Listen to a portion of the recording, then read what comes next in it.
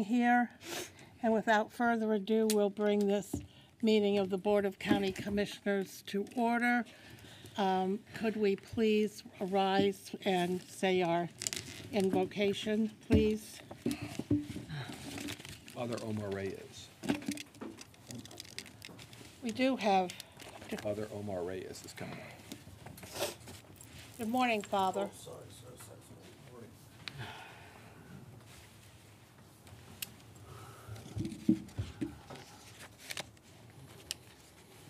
Good morning, everyone. Thank you. Good morning. Now let's remember we're all friends.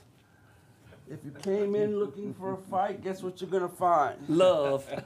Love. Hallelujah. That's right. If you came in knowing that we're all pulling on the same rope, we don't have to wrap it around each other's necks. Thank you. This day is gonna go very, very well. All of Yay. these people here are here to serve you, and despite what you might think, they all love you. Let us pray. Almighty God, our Heavenly Father, send down upon these county commissioners the spirit of wisdom, charity, and justice, that with steadfast purpose they may faithfully serve their office to promote the well-being of all people and to protect the vulnerable. And may we, with open hearts, come here to bring our petitions in a spirit of love and charity. In Christ's name we pray, amen. Amen. I pledge allegiance to the flag of the United States of America and to the republic for which it stands, one nation, under God, indivisible, with liberty and justice for all. Thank you. Thank you, Father. That was wonderful beginning Just needed for a us leader. today. Very much appreciated. Well, It should automatic. I don't know why it's not. Forget this. Ah, I forgot about that. I still need it. let's just pause for 1 minute while I get my agenda up here. For some reason, it's not. Don't forget that one. I could see it, I would. Right.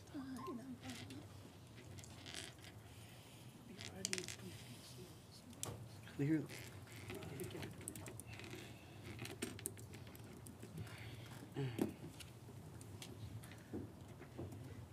I'm gonna just press that over to you, because I know it won't work on my phone either. I just think just do guest on my phone. All right. We have one. Where did Tony go? Right here. Oh. I'll meet you down. Okay. We have one proclamation today for the Purple Heart Day.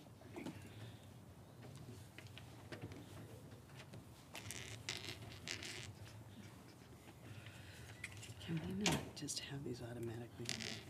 I'll be right there.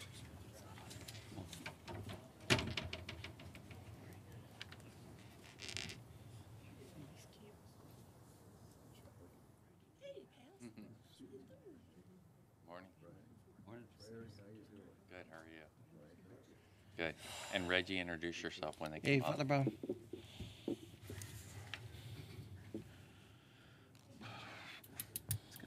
Agenda item number 2. Good morning. Oh, and I see now you're asking me different questions. So, it's not. please come. Hello, Father. I haven't seen you in forever. Sure have. All right, so we have Reggie Fujimoto, the director of the Pinellas County Veteran Services Office, joining me this morning, and he will be accepting the Purple Heart Day proclamation. The Purple Heart is the oldest military decoration still in present use and was initially created by George Washington in 1782 as the badge of military merit. The Purple Heart was the first American Service Award made available to the common soldier and is awarded to any member of the United States Armed Services wounded or killed in combat with a declared enemy of the United States. And the mission of Vietnam Veterans of America, chartered by an act of Congress, is to foster an environment of goodwill towards the Vietnam War veteran members and their families, to promote patriotism, to support related legislative initiatives, and most importantly, to make sure we never forget their sacrifices. Never again will one generation of veterans abandon another, and especially those awarded the Purple Heart Medal. And there may have been many Pinellas County residents who made the ultimate sacrifice in giving their lives in the cause of freedom. And there are numerous combat wounded veterans who currently reside in the county, and as Purple Heart awardees contribute to their community in countless ways, now therefore be it proclaimed by the Pinellas County Board of County Commissioners that August 7th, 2023 be recognized as Purple Heart Day. So we have this proclamation for you, and it is signed by every one of us. All right. Thank you. Would you like to say a few words? If you don't mind. Please do. Same thing with my phone I- then. I accept the proclamation for the members of the awardees of the Purple Heart, some of which we have present, Father Bob Swick, Mel Cheglin, representing the Military Order of Purple Heart. They're in my annual ear group, Vietnam. So thank you, Commissioner. Thank you, everybody. And thank you for the sacrifices for our country that we love. And how about this officer over here? Would you like to recognize him? Come on over here. Come on. That's not fair. Okay. All right, here. What's your name? Hello, I'm Commander Mal Klingon of the Military Order of Purple Heart. And thank you, commissioners, for this recognition. We recognized and declared the county of Pinellas a Purple Heart County because of the way that they support not only Purple Heart veterans, but all veterans. So remember on August the 7th, not only just us that are standing here alive, that Purple Heart was given to the families of those that didn't make it home. Thank you so much. And you can see, we all, what? Well, we all love you, and we're all so grateful for your service. Thank you so much. And Father Swick, you've been such a stalwart patriot of all these folks for so many years. Thank you for being here today. Thank you for Do you allowing. want to say anything? Everybody else? I promise to keep it under a half hour. Just want to thank everybody. You know, patriotism is not a lost virtue, but it needs to be nurtured. And everyone in this room, I think we all have a responsibility to help the younger generations recognize what patriotism's all about. Hoorah. Thank you. Thank you so much. And it helps if they put civics back in the classroom. Amen. Thank you. Amen. All right, we're going to get our photo taken, so don't run off, especially you, because I know you're very shy.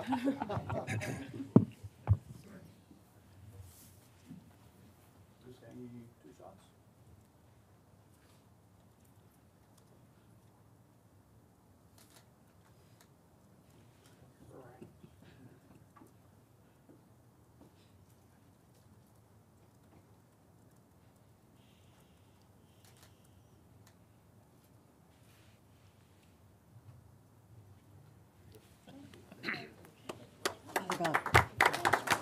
Father God. Father God. Good to see you, Mel. Thanks for coming this morning. Thank you.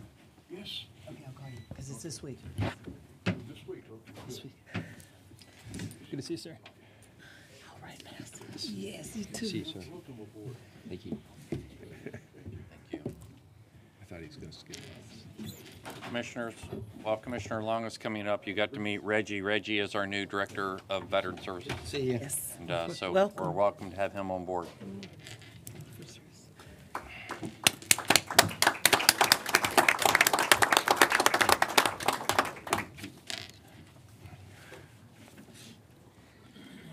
Okay.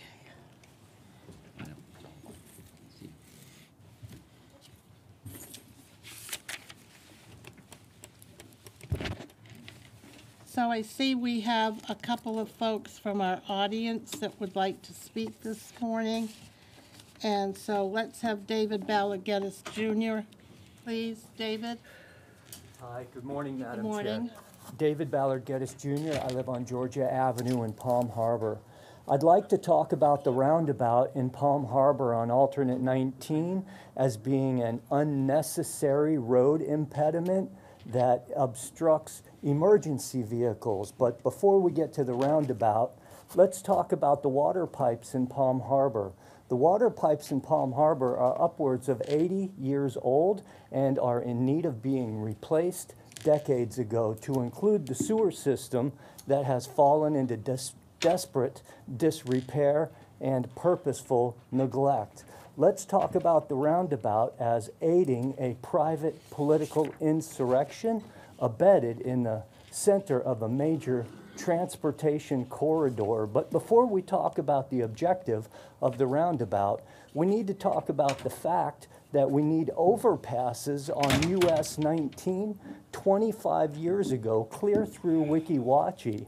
Where is the money for critical infrastructure needed for water and to ease the traffic jam on US 19? Is our government taxing the civilian population to support unwarranted public interests, such as the roundabout, using the public purse for personal gains, selfish means, and hidden objectives in its methodical and systematic development practices, establishing foundations to support private political fortifications and imposts, insurrections of such to be used for despotic private political factions in government, dispositioning public monies to finance personal aggrandizements such as the roundabout, while allowing our vital infrastructure to fall into a state of disrepair, misappropriating our tax money while aiding and abetting private political insurrections, tyrannical in nature, pretentiously imposing fortifications as based on Article 1, Section 8, Clause 17 of the U.S. Constitution, arbitrarily designing personal districts 10 miles square, giving rise to despotic water jurisdictions under the 14th Amendment, attacking my religion of Christianity using the Reclaimed Water Variance application. Such roundabouts are recognized not just as an act of rebellion, but as an actual invasion. Thank you. Thank you. Pastor Mack?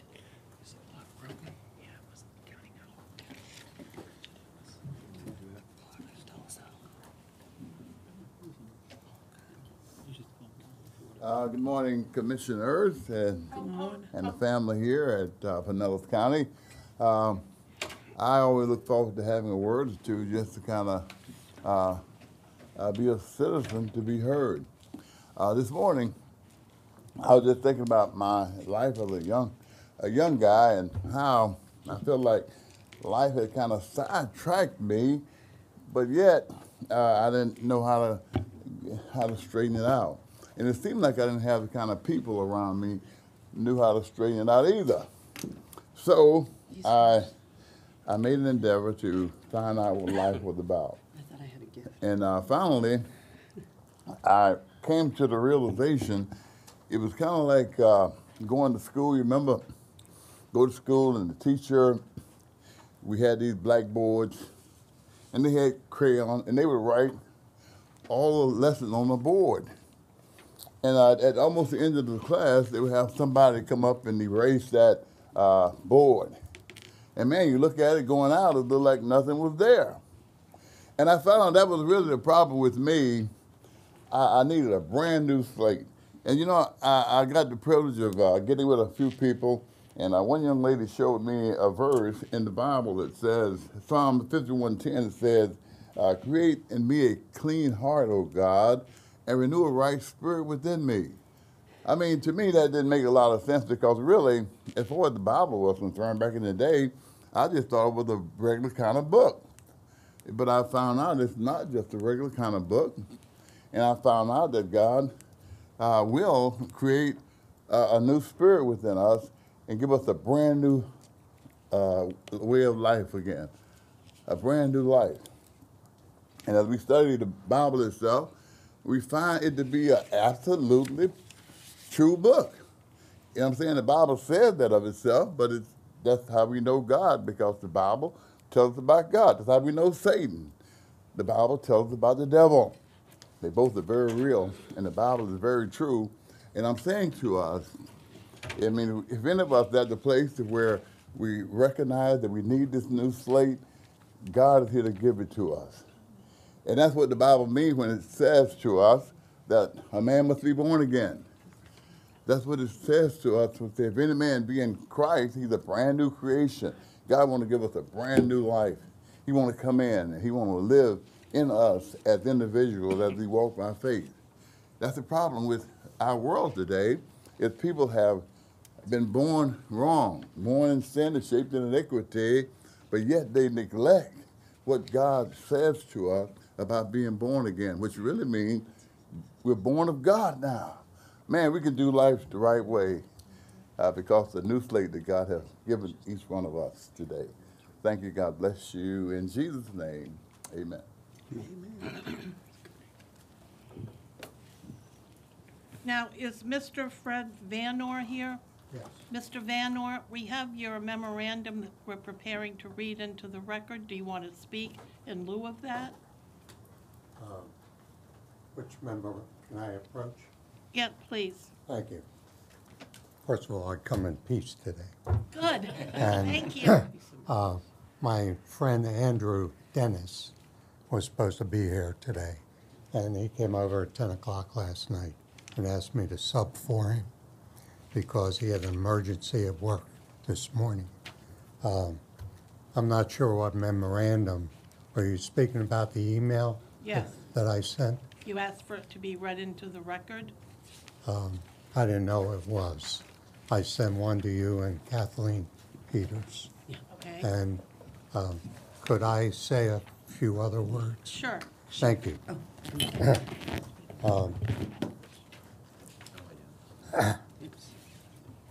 I'd like to talk about the Bay Point Stormwater Project.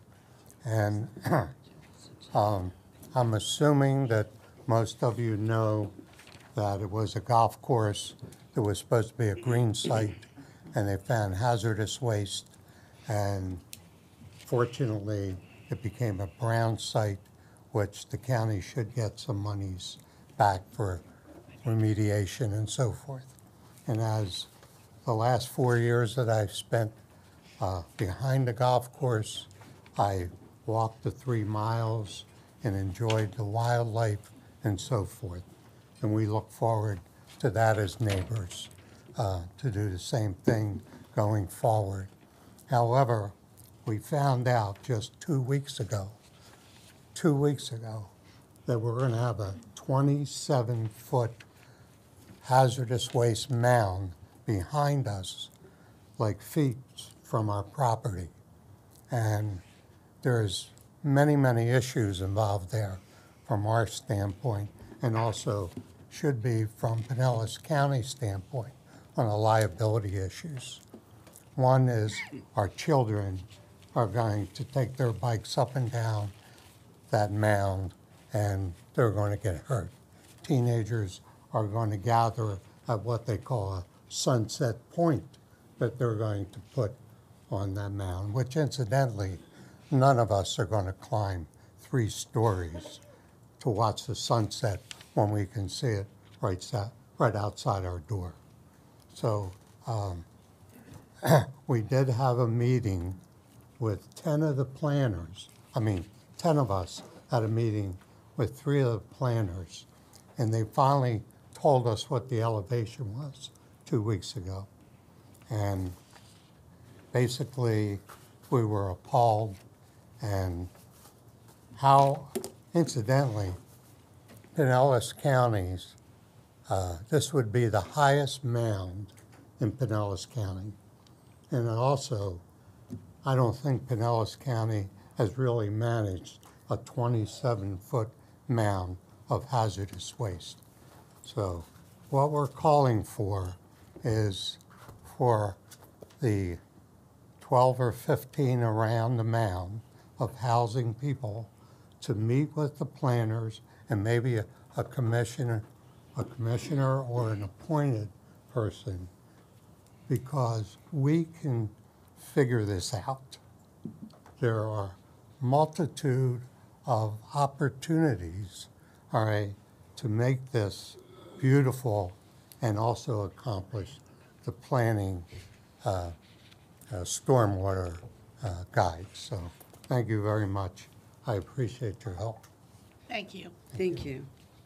Commissioner Peters? Clarification. Hazardous waste, this mound, I thought this was a berm for stormwater. This, Jill can come up and speak to us. So Kelly's well aware of this. We had a brownfield application in. It was denied. That's the most recent changes that the gentleman's talking about.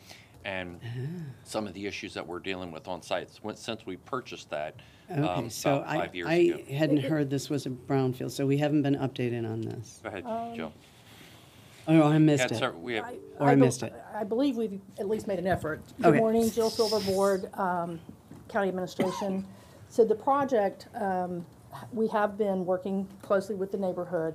We did apply, as Barry said, for a Brownsfield grant, and Jill, that was could you pull denied. your mics in so everyone can hear you properly? Thank So you. the grant was denied. We're actually working with DEP as it relates to not hazardous, but there is chemical contamination, as we typically will find in a golf course property, that we have to address. And we're at the very, very beginning of that permitting process with DEP. So it's very early in terms of the design. The 27 feet is not 27 feet above the current elevation of the property, or elevations of the property. It would be a situation where we believe we're going to have to do some excavation, and so we don't know what the finished elevation is going to look like. I think what we've shared would be the worst case. So our staff's prepared to meet again with this gentleman and his neighbor, and we'll continue to go from there. But we have to clean it up. And DEP will help us determine what that looks like in terms of capping or removal, So Okay. we're very early, still very Okay. early. Okay, so the cleaning up is essential for the health and safety of the residents. That's correct, since we did acquire it for stormwater purposes. Right, and originally the concern was that that developers were gonna develop that, and there was gonna be apartments and condos on there. Correct. So we ended up protecting it for stormwater, which is what the citizens in the neighborhood wanted. But I think health and safety is gonna come first, and so, I look forward to being in on the loop on this one to see how this plays out, because health and safety is definitely first and foremost, and I know we're all on the same page for Yep, that. absolutely. And so I guess what I'm going to ask you, sir, is that you and the residents be patient with our staff. And I think that, the one thing Pinellas County staff is really good at is working with the community to make it kind of work for everybody. And so I think due diligence is great, stay on it like you are, Okay. but patience is going to be Okay. essential. The reason that we felt it was really important is we gave them ideas, and they said the Sunset Mound stays, and that's it. Well, So it sounds that's like what- we're not done yet. That's so- what we were told, Yeah, so I it appreciate sounds like it. we're not done yet, so patience is going to be. And I'll pass that word along. Thank you. Thank you And very much. please keep sending us the communications. We will. I appreciate it. Okay. Thank you. And for the record, if I may, the Bay Point Golf Course has been on our agenda at the County Commission for years. We've been working with that community. So they're not strangers to us, and we all have been involved in ensuring that the health and safety were most important for everyone. And I do believe, and I don't see Kelly here, but we had somewhat of the same kind of issues when we set about to excavate Lake Seminole. And there was a huge mound over in that area, has not turned out to be a problem at all, and the lake is thriving today. And so not too many years ago, it was almost turning into a dead lake. So I think you can have confidence that going forward, we are very focused on doing all of the right things on stormwater maintenance in our county. I appreciate it. Thank you for being here today. All right, thank you. You're welcome. Okay, and that is, unless there's anyone else in the audience, oh, I'm sorry, Mr. Pound, how on earth could I not bring you up here? You want to talk about children and families? That's right, Greg Pound with savingfamilies7@gmail.com. A verse out of Malachi, the very last verse in the Old Testament of the Bible, the King James Bible. It says, "And he shall turn the hearts of the fathers to the children, and the hearts of the children to their fathers, lest I come and smite the land with a curse." I'd like to put this up so it could be seen. This is a newspaper article, no pictures, just a news article I want people to see so they can look it up. This is what you can go ahead and read and see how many thousands of dollars have been given trying to draw in the gay community into Pinellas County.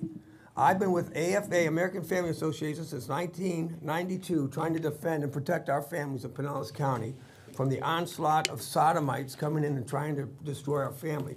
Their first goal is to separate the men from the women, destroy the family, divide and conquer is what it is. And ever since I've been involved in this, I've been under a constant attack and bombardment from these people and the power of influence they have over our county leaders and those in positions of authority. And what they're doing is their goal is to destroy our families and to sodomize our children. This transgender crap and what they're doing, I've got one news article after another here. You can't make it up. You look up the De La Cruz children who were molested, used over and over again, just like, you couldn't make it up. The De La Cruz case, you can read that when you got Richard Simmons coming in talking about dipping children in chocolate, little babies, and licking the chocolate off them. These are news articles that we have. It's just one right after another. I keep these. I go ahead and get these. Here you got child porn charges here in Largo with, these were police officers. And so what happens, it doesn't matter. We cannot aid and abet this kind of corruption that's going on in our society to destroy our families and get our children. And so, the Bible says God's going to hold us responsible, especially the men. He's going to hold the men responsible to protect the children. Okay, this stuff, what we've seen at this parade downtown St. Pete and other activities going on in this county is unacceptable. That's why they shut them down over there in Tampa, closed that parade down, and so forth. And so we need to follow suit because their goal is to pervert the next generation and our children. And so it's just a real sad situation. Our families are under attack. And I've done everything I can in the past 32 years to build our families up. And instead of being helped, I've been attacked. I'm being attacked by people in positions of authority who come in and tell you to shut up and just let things go the way they're going. And I'm not going to let America go the way to Sodom. And we have people in high positions of authority and power. You look at this article you read it, Pinellas County gets okay for gay tourism, and read how many thousands of your tax dollars in Pinellas County has been given in order to bring people like this into our county to take it over and to get a hold of us and our children and influence us. Thank you. Thank you. It's not beeping, though. Okay, so is there anyone else that would like to speak? Because that's the end of our citizens' comment today. And we are moving on now to our public hearings, which is the countywide planning authorities. Carolyn? Thank you, Madam Chair.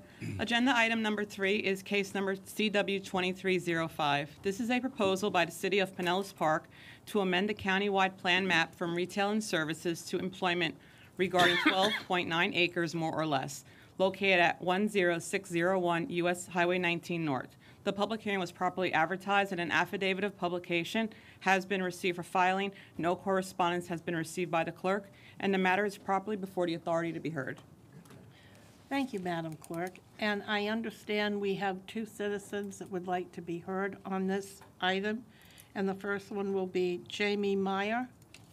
Jamie, please come forward, state your name, and you'll have 3 minutes.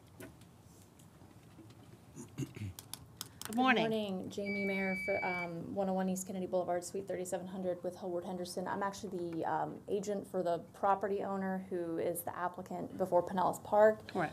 So I am available for any questions, but I know this is the application of the City of Pinellas Park, and so I will speak if there's anything I can offer that is helpful.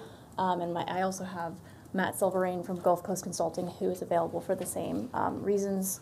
And we are requesting, we've already actually gotten approval from the City of Pinellas Park, of course pending approval before Pinellas County, to go from retail and services to employment. So we're increasing, or proposing to increase the amount of employment in City of Pinellas Park.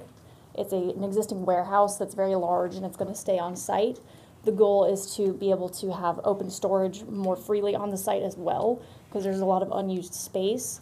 And so under the old category we were under, we could only use 20% of that. And so that's the goal here. So if there are any other questions, I'm available, but that's all I have. Thank you. Okay. So are there any questions or comments from the board at this point? Do we need a presentation or anything like that? No. No. Move approval. Second. Okay, it's been moved and approved, and do you want to open the card so that we can vote, please?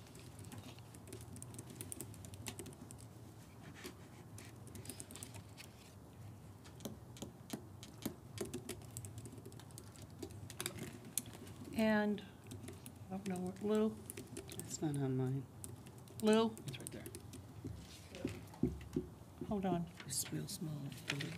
There you go. Turn it this way, it'll do it. You voted. You're golden. It's only gonna come up on that, not on that one. Really? It was. This is your vote. It was there. Well, now I my assume you vote. have me as a yes? Thing is gone. That's unanimously. So that motion passed unanimously, and now we are on item 4. Agenda item number 4 is case number CW 2306. This is a proposal by the City of Tarpon Springs to amend the countywide plan map from residential medium to public, semi-public regarding 1.06 acres more or less located at 200 Dixie Highway. The public hearing was properly advertised and an affidavit of publication has been received for filing. No correspondence has been received by the clerk, and the matter is properly before the authority to be heard. All right, what are the wishes of the board? Move approval. Second. Been moved and seconded. Can you open the machine?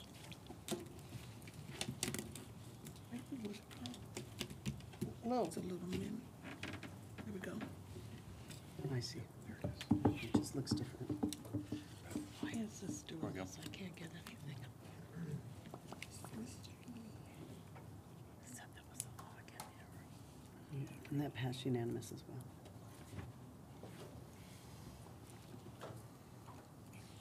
I'm joining you.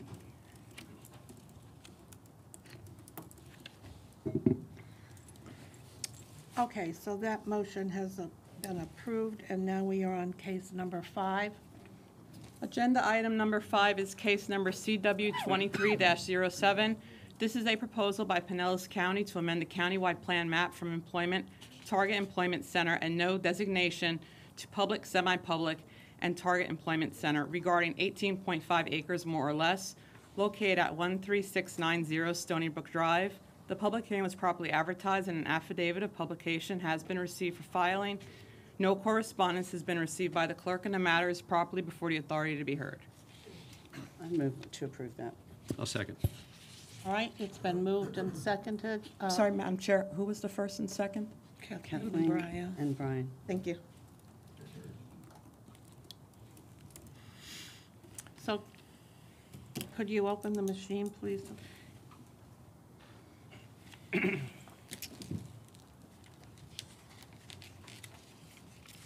And that motion passes.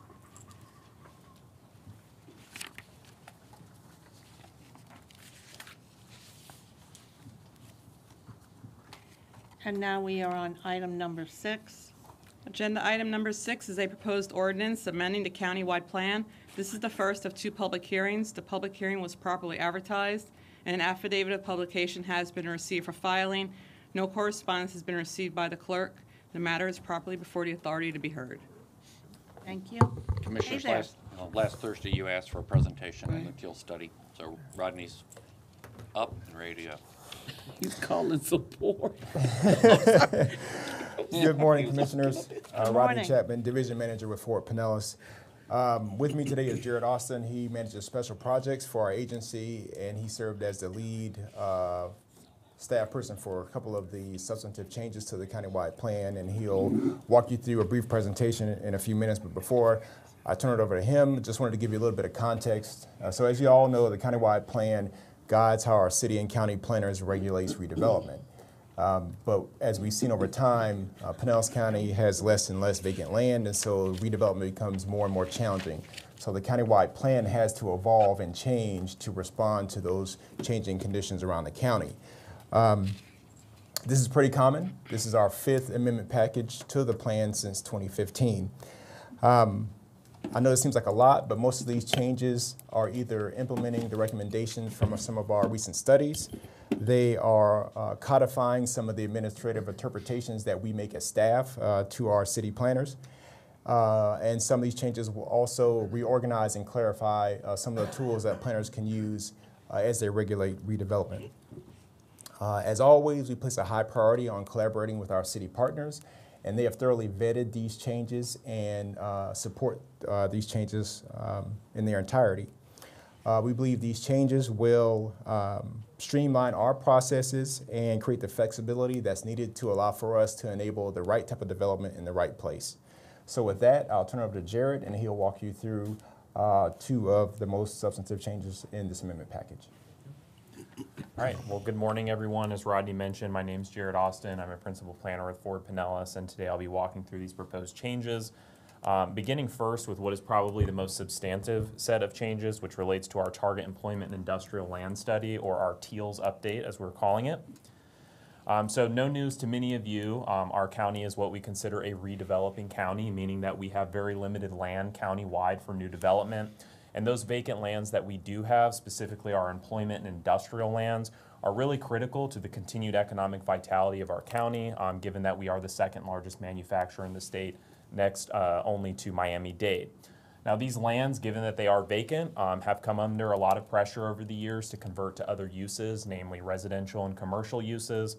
And this is a challenge that was identified as far back as 2005, beginning with the Pinellas by Design work that led to the original Target Employment Industrial Land Study of 2008. And in fact, a lot of what came out of that study is what you see on the map there. Those large purple areas are what we call our target employment centers. They had a number of incentives associated with them, really designed to kind of allow for major target employment investments to come online, especially coming out of that 2008 recession. We've had a lot of time to reflect on these policies, and obviously the nature of work has changed substantially since 2008, as well as in the post-COVID environment. And so we really wanted to take a look at these in some finer grained detail, which was really the purpose of the TEALS study.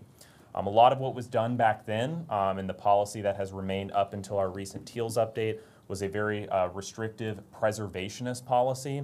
And while many of those policies were somewhat successful in seeing a return of a lot of our major target employment and industrial uses come online throughout the county, they have had some challenges as well, namely in terms of they are very limited in the flexibility they allow. And again, speaking to the nature of employment and how it has changed, it has really not been accommodating for some of those more modern employment uses. Additionally, having this preservationist approach has really had a one-size-fits-all kind of mentality towards industrial land. So whether you're an industrial property in the Joes Creek Industrial Park operating as a warehouse, or whether you're Jabil, they're effectively treated exactly the same by the current countywide policies.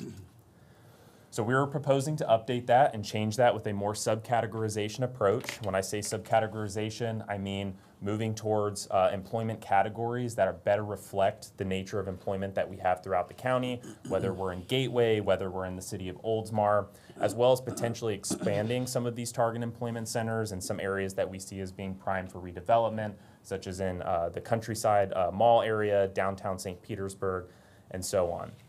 And this map here just reflects some of how we plan to break up some of these existing target employment centers and proposed target employment centers with some of these subcategories. Now, in terms of the subcategories themselves, what are we proposing and what exactly are they? The first being our target employment center urban category. This is really designed to be for those employers that want to be in a Class A office environment. They want to take advantage of primarily our downtowns.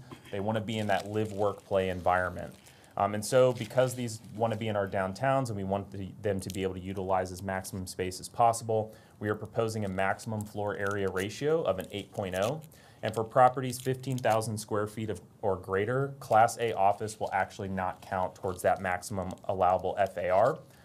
So in the example on the bottom right there, we have that orange station where you see that Class A office sort of on the bottom and then the residential above. We would actually not start counting towards that maximum floor area ratio until we get towards that residential category. So again here, trying to incentivize a greater mix of uses.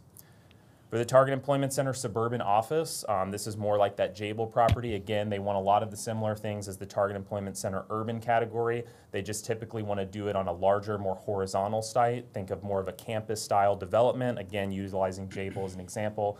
Still allowing for the residential, retail, and commercial uses, just as long as we have target employment uses done concurrently with those developments. Additionally, we have the Target Employment Center suburban industrial category. This is really what we think of when we think of traditional manufacturing, some of the Central Gateway area, Oldsmar, areas that typically have a larger, more horizontal property and really tend to benefit from the Pinellas County Employment Sites Program that helps them really expand and kind of meet new regulatory standards. For here, we're proposing a maximum floor area ratio of a 3.0, and for properties 25,000 square feet or greater, the actual industrial and manufacturing space would not allow or would not count towards the maximum allowable FAR, allowing some greater commercial flexibility and concurrent with target employment uses. Another question. Excuse me, Commissioner Eggers. Madam Chair. You just mentioned Oldsmar, and I see there's two distinct areas, one in the downtown that makes sense to be the blue that we're looking at. So you also said they were probably one of the highest manufacturing areas.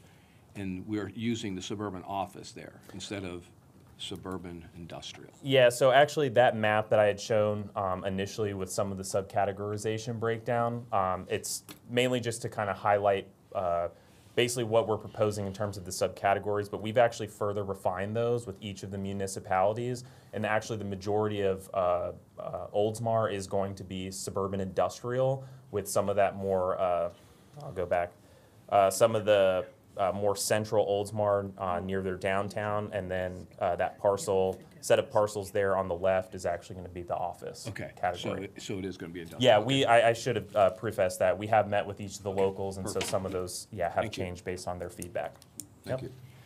The last category is Target Employment Center Local. This is really designed to be the most flexible of uses. The only thing that we are requiring here from the locals is a special area plan that sort of guides the redevelopment of these properties.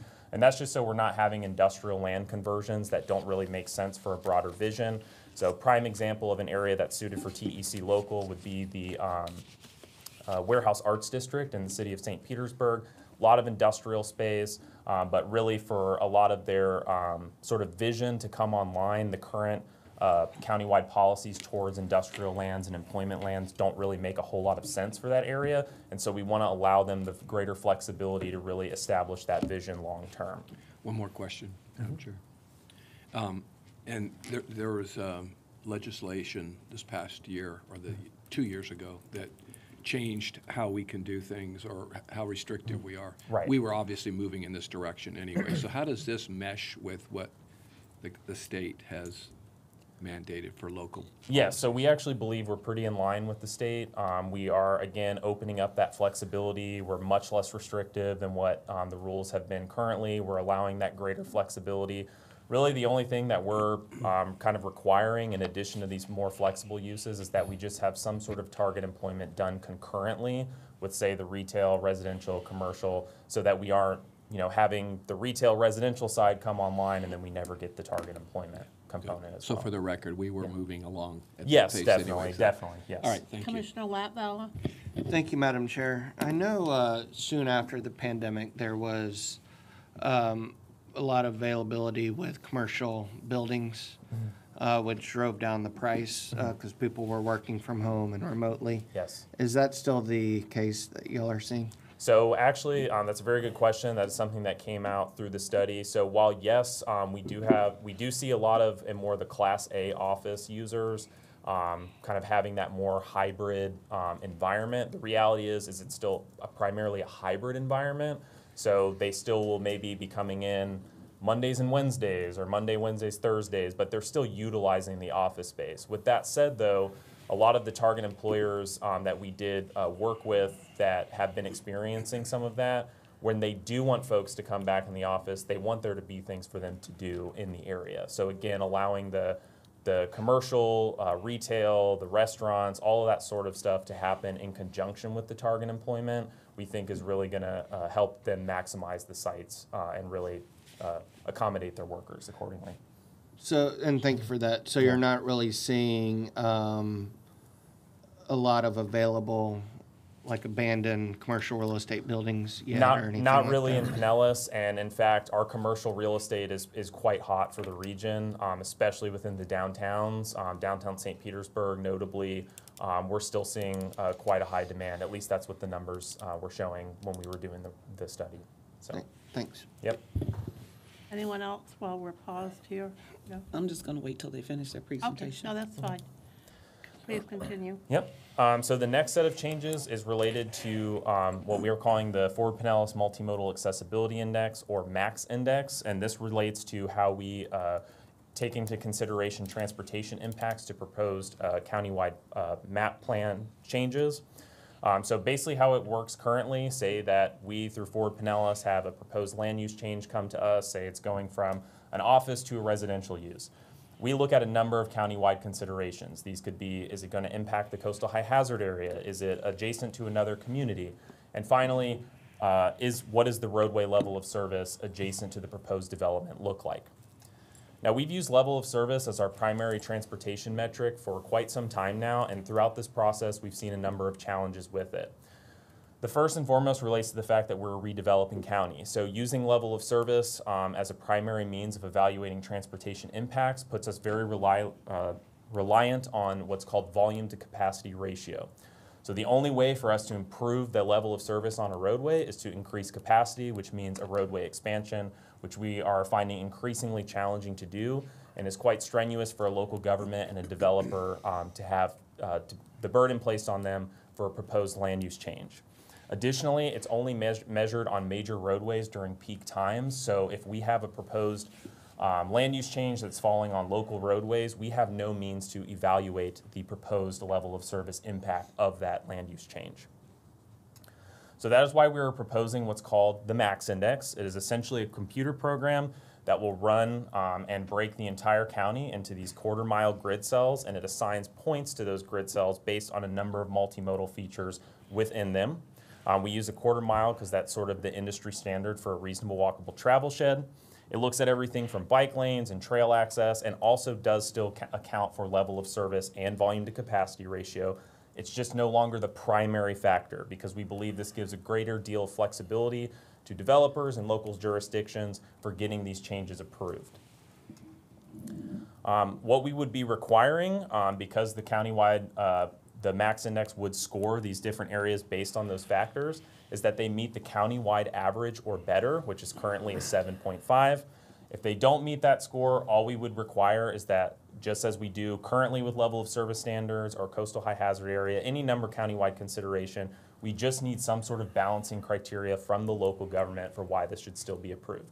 Perhaps they've gotten negotiated with the developer to provide a better sidewalk improvement, trail connection, whatever the case may be, there's a number of options available for them. Finally, this package also contains a number of smaller amendments. These are in response to requests that we have received from local government and county partners. Most of these changes in particular are not substantive. They reorganize and clarify provisions that are already in the rules today, or they codify practices that are allowed today but are currently not spelled out in the rules. And our colleague Linda Fisher is here for questions on these items as well. So for countywide plan map amendments in the coastal high hazard area, we are proposing that applicants provide additional justification and analysis of evacuation zones. This is information that we already asked for, but it's not on the list of formal requirements, so we do want to add it. And we have coordinated with Pinellas County Emergency Management on this section. We also need to reorganize a new state-mandated density bonus for redevelopment, or excuse me, for developments that recycle gray water. That's household wastewater other than sewage. We were also asked by the county to allow for density bonuses to incentivize enhanced stormwater improvements. So we've included proposed language for both of these things in the rules. We are also proposing a general cleanup of the current provisions for transferable development rights, density averaging, and density pools. Excuse me. We've received a lot of feedback from local governments that this part of the rules is very difficult to navigate, and so we're just reorganizing and clarifying what is there today. These are not substantive changes.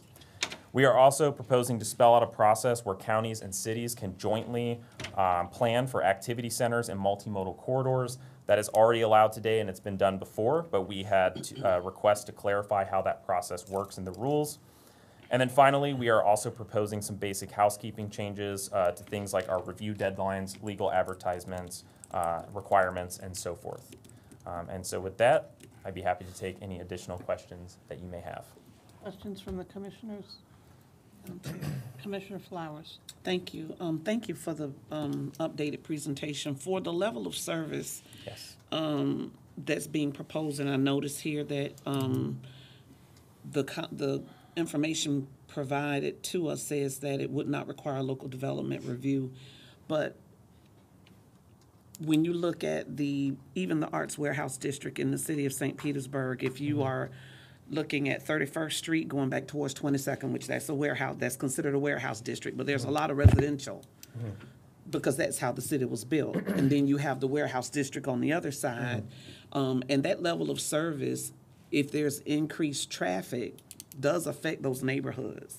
So was there any conversation about how you would, or how this change could potentially affect them, and whether or not there would need to be something included in their plan that speaks to perhaps an increase? Because we're gonna get calls from residents saying, you know, we only had 15 cars going down my street, now I have 35 to 40, you know, 5 times a day because of whatever business may be on the bottom floor. Even with a new construction, there's a new development on the corner of 5th Avenue and 28th Street, which is business, and then right across the street is residential. So was there any conversation about that? So we haven't met specifically with the Warehouse Arts District on this proposed change, but we have throughout this entire process been in close coordination and collaboration with City of St. Petersburg, transportation planning and engineering staff, as well as their land use folks, and they have weighed in on this heavily. Certainly, we understand their concerns and the challenges in there, and I think that you know, that area is already pretty strong in some of the multimodal investments, and we want to continue that moving forward so that exactly when we are encouraging those mixed-use developments, when they do come through our process, we can negotiate continued improvements in that area, certainly. And we may find some of that also in Lellman, because Lellman has those pockets of industrial that, you know, years ago, no one was really looking at zoning. So people were just putting businesses wherever. And so, you know, when you have communities that look at trying to put something in place so that it constitutes where something can go versus cannot, I think it may be some additional conversation in that area. And I should also just note too, even though I did use the Warehouse Arts District as an example for the Target Employment Center local category, the Lellman CRA did approve funds for a master planning initiative there, and that is actually going to kind of kill two birds with one stone. It will also serve as the special area plan for our Target Employment Center requirements, so that they can continue to, you know, enact that vision for that area and not run into, you know, more of the regulatory hardships that maybe have been in place in the past at our level. So. And my next question is, and you all may have talked about this, but for the under 3 transfers of density and intensity, of course, recent legislation took a little bit of that away from us as it relates to being able to address that when negotiating new developments, redevelopments, and things of that nature. So if we are looking at, and the word here used is transferable, I'm going to say grandfathering, because if a new business comes in, they get the density and intensity that's currently there. So the mechanisms that may be in place for a requested increase, because if you're going up levels, you're increasing your density. Was there any additional discussion in that area as it relates to the new legislative policies that have come down that says what we can and cannot do for redevelopment or new construction? Sure, Commissioner. We work closely with our city partners, and the city of St. Pete in particular has concerns about the legislative preemptions, because what it's doing is it is removing some of those incentives that the city has worked well and hard on putting in their code and standards. And so now the state has come along and preempted those things. And so they're finding that it's going to be a bit of a challenge to get the right type of development in the right place, because now some of the structures they had in place are no longer valid. And we may see that in Clearwater. Yes. And again, this is St. Pete, Clearwater, Largo are coming to us with those same concerns. Okay. And I really appreciate the adding the level of higher review for coastal high hazard development, because there's just a lot that goes on with that. And then after the fact, we have some unintended consequences for what may be occurring to communities or developments that may have been there for a while. We have that in Clearwater currently with the condo and the development that's going right next door. And so I'm really grateful for that. And then if you don't mind me asking, I see that Mr. Smith was the only person that voted nay. Do you mind sharing what the rationale was behind that? Sure. Commissioner Smith from the city of Largo felt that the changes were a lot. He just was uncomfortable with supporting this amount of changes all at once. Our rationale for doing all of this at once is that we don't want to inundate our process every few months with these changes. So what we try to do is we try to bundle them. So as we have enough of substantive changes ready to go, then we'll bring those forward at once. And he just had an issue with the amount of changes that we're proposing at one point in time. Okay. Thank you, Madam Chair. So it occurs to me that in listening to you and also being a member of Forward Pinellas that these things we're experiencing right now are really a good example. Please tell me if I'm wrong. Are a good example of unintended consequences taken by the state when they don't fully have an understanding of how it impacts the real world and the residents living in it. Would you say that was accurate? You are 100% correct, and just in the circles that we communicate in. In your area, I get it. But Barry, if you don't mind, and I see Brian in the back there, and I know this isn't necessarily his primary responsibility right now, but it has been. This is a good, thoughtful process to put forward when we have our joint legislative meeting, I think, to give them an example of how these kind of things have real-world impact. And maybe they could be just a little more thinking that way when they are trying to advocate on our behalf. That it may sound good from a statewide policy, but we're all different and we all have different demographics. And I think it's important to take those things into consideration. Yes, that's right. So, and for Forward Pinellas, when we develop our legislative package, if we coordinate with that of the county and the county commission, it makes a stronger argument. Commissioner Scott? Yes, Commissioner Justice. Thank you, Madam Chair. Are we, since we're talking a lot about the changes the legislature made and some of the approvals that have occurred without the commission being involved, are we keeping track and communicating the information? Basically, I'm looking at, we've lost just in St. Petersburg over 35 acres of employment and industrial just in the last 12 to 16 months to go to residential. Yep. Not that we don't need the residential. Right. There's that in that balancing act. But how are we keeping track of that? How are we communicating that to the city councils and county commission? That's so a that we kind of keep an phenomenal eye on the question. ball? You just teed it up. Jared and I and Linda were having this conversation a couple weeks ago about how do we provide insight, because one of the roles that we serve around the county is a clearinghouse. So we share with our local planners what is going on outside the jurisdictions. And so technology is a great thing, and we have the capability of developing a dashboard, which we have a working beta test version right now that will be fed from the locals sharing with us the projects that they have received and have approved. and we are hoping to roll out this dashboard that will track these projects across the county in the fall. Yeah, and again, we all know the need for residential inventory increases, but we saw a 30-acre site in St. Pete that had been industrial for a long time, and folks in the neighborhood wanted to keep it industrial. They didn't mind the 9 to 5, Monday to Friday, but the 24-hour residential caused some concern. But that would have come to us at some point, but now it's already approved and on its way because of legislature changes. But thank you very much. Janet Bryan.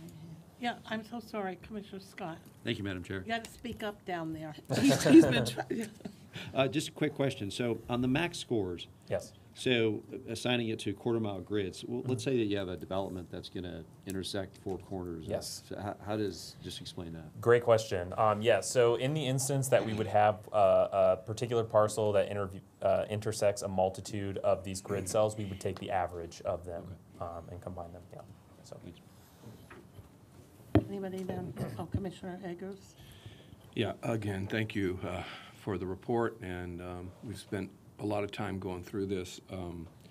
I know that when we had some licensing issues, this is in a different arena than you all, and some of our sub-licensees, there were some issues with the state, and they reached out and worked very closely with us to try to figure out how best to move forward on that so that we don't hurt the local businesses more than we're helping them. I mean, I think we're trying to protect our residents, we're trying to help our businesses. So I would suggest that we continue to do what we do and keep hammering the fact that we have available knowledge and expertise that we can help move along their agenda, which ultimately is not that different than ours. Sometimes they just think they want to get there sooner than we're ready. Right. And how they get there might be a little different. So I would just, again, I don't think we're happy sometimes when the state supersedes what we want to do, but not all the time are they on the wrong path. But I think we could help steer them a little bit in some of their policy making. Sure. But we have to really be a strong voice. Find a person, and really bend their ear. I mean, I think we've got some good things that are going on already, but we just got to keep working that because at the end of the day, we got to make sure we protect this land for jobs and residences, more places to live, et cetera. But thank you. Appreciate all your hard work. Okay. Thank you. Commissioner Latmiller, you have anything? No? Commissioner Peters? No, thank you. Everybody good down here? All right, thank you, gentlemen. Thank you. David Ballaghettis Jr. on the topic, right? Yes, ma'am. Thank you. David Ballard Geddes Jr. I live at Georgia Avenue in Palm Harbor. I'll try to stumble my way through this a little because I have some unclear thinking as to what's moving forward, particularly with some of these initiatives with Forward Pinellas. This agenda item makes reference to permitting third-party facilities, not the county utility, but facility special rights to annex unincorporated property as a targeted incentive, which seems to be unclear as to what type of special rights this agenda item allows. Third-party development practices in developing of a local jurisdiction, a process of what's being called a transfer of development rights relating to and recognizing gray water incentives as a redevelopment bonus plan. I question as to what type of powers and functions that Pinellas County Home Rule Charter, Section 2.04Q, allows this third party to acquire in its development of a taxing base against the residential community in development of gray water development practices. I see that again in Statute 15303, Section 5, that this reclaimed water variance of such is claiming eminent domain development rights. And again, as I had mentioned in a House bill back in 2012, where reclaimed water was to be used for laundry and toilet use inside of our homes, I feel as though our equity in our homes may be subjected to a third party taxing levy to support this initiative and transfer of development rights and special rights in this particular agenda item I call into question. Thank you. Thank you, sir.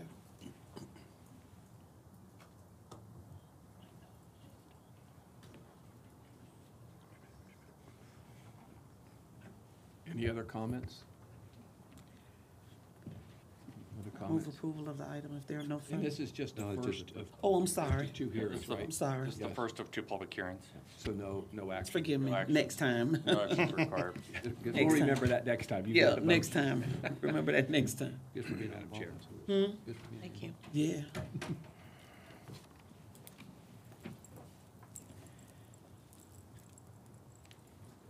Okay, so now we are on item 7. Consent Consent agenda. agenda, Consent. items 7 to 12. Move approval of the consent Is there, agenda. well, is there any, Second. okay, it's been moved by Commissioner Flowers, seconded by Commissioner Latvala. All those in favor, or let's open the card, do we need a voice? Voice vote on this one. Voice, I'm so sorry I'm losing my voice. A voice vote on this item, please. All those in favor? Aye. Aye. Okay. Now we are on county attorney. Item 13.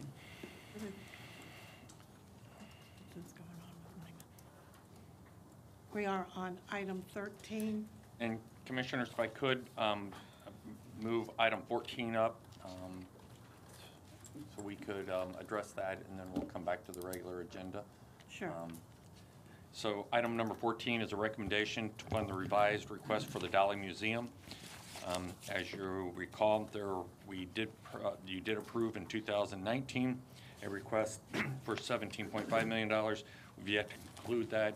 However, there was modification, so I'd ask Brian Loeck, our interim director, to come forward and provide just a brief summary of the request and some of the staff recommendations. Good morning, Commissioners. Brian Loeck, Visit St. Pete Clearwater. As Barry said, I'll do my best to summarize how we got to where we are today. In 2019, the Dolly Museum came forward with a request for capital funding out of the tourist development tax to help fund their expansion to their museum. At the time, that expansion was a $37 million expansion. They requested and the board approved funding in the amount of $17.5 million. Shortly after that, funding was approved, the pandemic hit, everything changed, including their project. Since that time, the project has increased in scope, it's increased in price, and they have, the new cost of the project is revised to be $68 million. So last year they came forward and had a new revised request in the amount of $34 million, which would be about 50% of the revised project. At that time, the county engaged with Crossroads Consulting to review the data and economic impact numbers that they provided with that expanded project. And Crossroads provided 3 different methodologies that could be used, considered to justify capital investment in the project from the county. Those 3 methodologies, the first one was to apply the percentage of incremental TDT generation from the museum expansion to the estimated base TDT collection of the base museum operations without the expansion. The second methodology would be to apply the average percentage of capital grant dollars awarded to similar capital projects to the estimated new development cost of $68 million. And the third and final methodology that was provided was to apply the percentage change of the estimated TDT revenues to be generated over a 10-year period to the original request and approved capital grant amount of $17.5 million. So once we looked at those, we recommended going forward with the first methodology, which was the incremental TDT generated by the expansion over the base museum operations. That equated to 37% incremental TDT collection. When you apply the 37% to the total total cost of the project, you get $25.16 million. That's what staff's recommended. In May, the DALI presented and requested to the TDC funding request in the amount of $34 million. The TDC recommended funding the full $34 million ask. We're here today before you with the staff recommendation and also the TDC recommendation. The second part of this request that I want to make sure everyone's aware of, because I probably should have included it in the recommended action portion. It's in the staff report, but I want to make sure I highlight it because it's atypical of how we would typically fund these projects, but it's a very important part of the request from the DALI. So typically, when we would fund these projects, we would pay the grant funding out at the completion of construction. And what the DALI is requesting is that when we do the agreement, we will pay these out on a quarterly basis throughout construction. So I did want to highlight that to make sure you're aware. It's essentially two asks here. Happy to answer any questions that you've got. Commissioner Latvala? Thank you, Madam Chair, and thank you, Brian. This is unrelated to the DALI. And my concerns about this project are unrelated to the DALI because I think they do bring tourism to Pinellas, and that I think is without argument. But is there any update on beach nourishment? So Commissioners, we have under contract a firm that is assisting us with kind of getting a policy analysis at the core level about where we're at. That is early on. We just entered into that, I think, a week ago. That's going to give us it's a small contract to give us an initial look. This firm specializes, they're all former Corps employees, high-level Corps employees. So we'll have a better explanation for you going forward. I will brief you, not this time, but in 2 weeks, on a model that we're using, because obviously your concern is the amount of projects we have outstanding, potential projects, and whether we can afford to go forward with projects like this. And the answer really goes down to what the Corps kind of drew a line in the sand, literally, and saying that if you get hit with a hurricane, they won't restore your beach if you don't have all the easements. It's really that risk issue that's most important. You do have sufficient funds. We'll go through that analysis. There's a lot of assumptions that go into that, and we're trying to refine it. The issue is some of that stuff's going to take time to play out, and we're really looking at a horizon of 40 years on a lot of these plans. So we do have funding available, and we have sufficient reserves to be able to approve projects like this while we're trying to figure the long-term issue out. I know you have a couple of big ticket items that are going to be coming forward, but we'd like to be able to brief you on that. But we really need that policy analysis before we can really kind of pull it all together. But I don't believe it should hold up moving forward with some of these projects. Well, and thank you for that, Barry. My concern is that with the other big ticket items that we have on the docket coming down the pike, we haven't considered those yet. And without really getting into it, we have a big ticket item that's going to be right down the street from the DALI. And that is going to be substantial. And if those folks can get around to quit talking to Tampa, then maybe, we can consider that. But we'll also have a spring training project perhaps in Clearwater. That's not going to be near, I don't imagine, near what the stadium in St. Pete will be. But there's going to be, beach nourishment that I think is going to be a very big ticket item. And you can't argue that with tourism as the #1 economic driver in Pinellas County, that the beaches are first and foremost. And that if we don't have a pristine beach, we're not going to have the tourism. And so, you know, I think that, you know, if we, you know, my preference is that we wait, and we wait to see what this firm, you know, does about beach nourishment and what the Corps does, and we bring this back and maybe fund it at the 35 million level. If we don't wait, my proposal today and my motion today, when the time comes, will be to fund them at the 17.5 million level, which is what the commission in 2019 approved. And the only reason that wasn't given to them was because of the pandemic. You know, the Dolly certainly does good work. I think they bring more tourists than the stadium down the street brings to not just St. Petersburg, but to Pinellas County. But you know, we certainly have other big concerns that we have to consider. Duly noted, Commissioner. Thank you. Commissioner Scott. Thank you, Madam Chair. So to be clear, so the 17.5 million is still available, right? I mean, that's been approved, but it just hasn't been consumed at this point, right? Correct. After the board approved that up to amount of $17.5 million, typically what would occur after that is the CVB and the county attorney's office, we do an agreement for that funding that includes all the marketing funding in there and all the logistics of it. That was never put in place. Okay. So it was approved, we just didn't do that. The funding's still there. Okay, all right, okay. So what staff's recommending is basically then an additional $7,660,000 at this point, if I did the math correctly. Correct. Yes. Okay, okay. Yes. And you know, Dolly is we're lucky to have it. It's a great museum, and they do great work down there.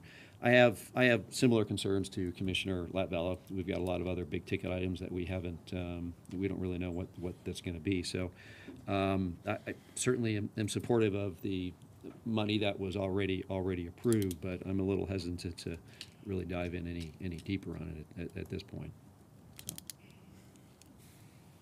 Commissioner Flowers. Thank you, Madam Chair. Thank you, Brian, for your presentation. And I see we have some Dolly representatives here in the audience, Mr. Hines and Ms. Helen Levine. It's good to see you.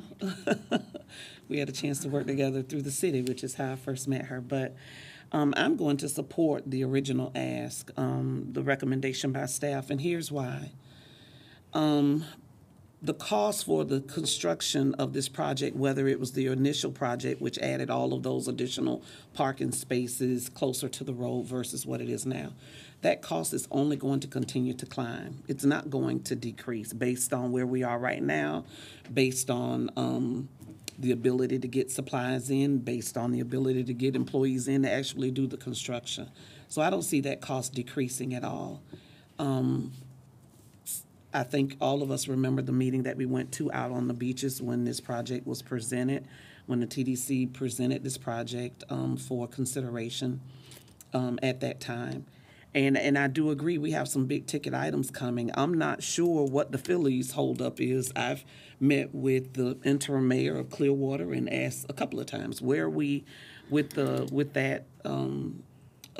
I've asked Barry a couple of times because this has gone on. So I'm not even thinking about them right now until they provide some paperwork. Did I say the wrong name? No, Commissioner. Oh, y'all laughing and giggling, so I thought I said the wrong name.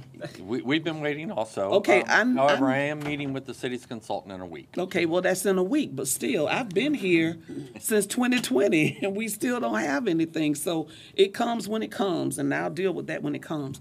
As far as the raise is concerned, I've had my one-on-one conversations with Barry. I've had conversations with the raise. I got another meeting coming up. You know my feeling and my sense on that. It is what it is. It is what it is. This commission doesn't have anything to do with the 81-plus acre piece of it for the home development and the business component. We're only on the stadium piece. So I'm going to support what has been presented before us because we're asking them to wait. We asked them to wait. The cost is going to continue to go up. If you notice, the cost went up from 2019, and it wasn't just only because they redesigned their plant. It is because the cost of materials and supplies will continue to rise. And so we may want to give them 34 at that time or 35, but the price may double at that time. We don't know that. So I'm going to support what was presented to us by staff for the recommendation for the Dali, and then the others, we will take them as they come. I will say that it is something that the county typically doesn't do, and I'm not sure why, in paying on draws, and that's what I call it, paying on draws, as you move throughout the project, because you need to be able to meet those financial demands of whomever the contractor or developer is to make sure that the project gets completed. And then that's also an incentive for them to, if they can, push the envelope and finish it ahead of schedule so that it saves a little bit of money down the road. But I'm going to support the initial ask, and I read all of the emails and things that we received from community people, the arts community, certainly from the board of the Dali. But I think it is a wonderful attribute. And I've, as an aside, I've met with the mayors from the beaches. I've gone out and driven. I've had a number of conversations. And it is very disappointing that we cannot get the support. But we're not the only ones that can't get the support when it comes to asking for easements or demanding that we have all of the easements before the Army Corps of Engineers will do anything. We were just at NACO, and thank you to Commissioner Kathleen Peters and Commissioner Brian Scott. I know Commissioner Peters was talking about it with everybody. She came to one of our general meetings, and there was consensus around the room that that is an issue all over. So that, I don't believe that's going to be resolved anytime soon. And I think that we're doing it the smart way by trying to have those conversations with those persons where the easements are being required and what we can do for the longevity of our tourism as it relates to the beaches. But I'm going to support the recommendation to fund them by staff, the staff's recommendation to fund them. We have it, we need to do it and keep it moving. Thank you, Madam Chair. Thank you, Commissioner Flowers. Commissioner Justice. Thank you, Madam Chair. So when we went through the three different potential paths of how to get to, and before we get to that, we talked about the $17 million. I got a lot of emails about you gave them you awarded $17 million and you never gave it to them, like we were holding it back as a penalty or not doing our, and I wrote back to everyone who wrote me about explaining the process, the three-step process that you went through. And the $17 million is not really sitting anywhere earmarked for them. It's just part of our overall capital reserve, which I think we've got $78 million non-beach in our reserves right now for capital projects. But when we factor in the 25 or 25.16, and I think one of the analysis set up to 26 point something million potential. Did we factor? Does that include? So if we approve this at whatever dollar amount today, it goes back to our staff and they negotiate with the applicant, and we talk about marketing benefits, we talk about use of the facility, all those kind of things. It gets us to a final number of what the value is of the project and what the value add of the county contribution should be. So have all those factors been added in to get us to that 26 or 25.16 number? Because I'll ask you the question is, one of the things I read was that the applicant had committed to spend $2 million in marketing dollars of their own every year for advertising the museum and the destination. Does that factor into our benefit at all? And it's okay if you don't. Yes, and marketing was considered throughout the valuation. They showed what they would do in marketing, and our contract firm, they do a POV from their perspective on what those benefits are and put a price tag on those, and those are considered in here. Now, exactly what that looks like in the final agreement and how that marketing plays out is not considered, but that's where it'll get ironed out in the final agreement. Well, that's why, and today is and and correct me if I'm wrong, today is an up to amount, correct? Correct. So, and it's not, what would the anticipation of turnaround time, if we approved it at X dollars today, and you go to the Dolly and you all work out together, how long does that process take, if everything went smoothly, to come back to us for a final approval? I can't give you an educated guess there. This would be the first one I'd be involved in.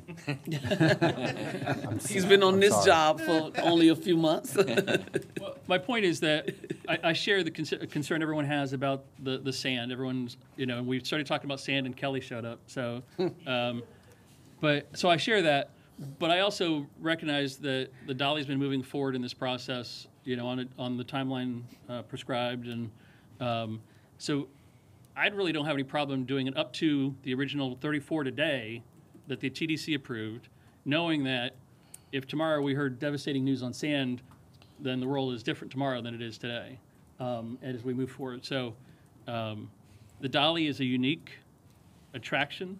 It's different than anywhere else we got. Everyone talks about this big ass down the road. I assume that's the St. Pete Museum of History they're talking about. And I don't think it's going to be that big, but it will be substantial. So anyway, all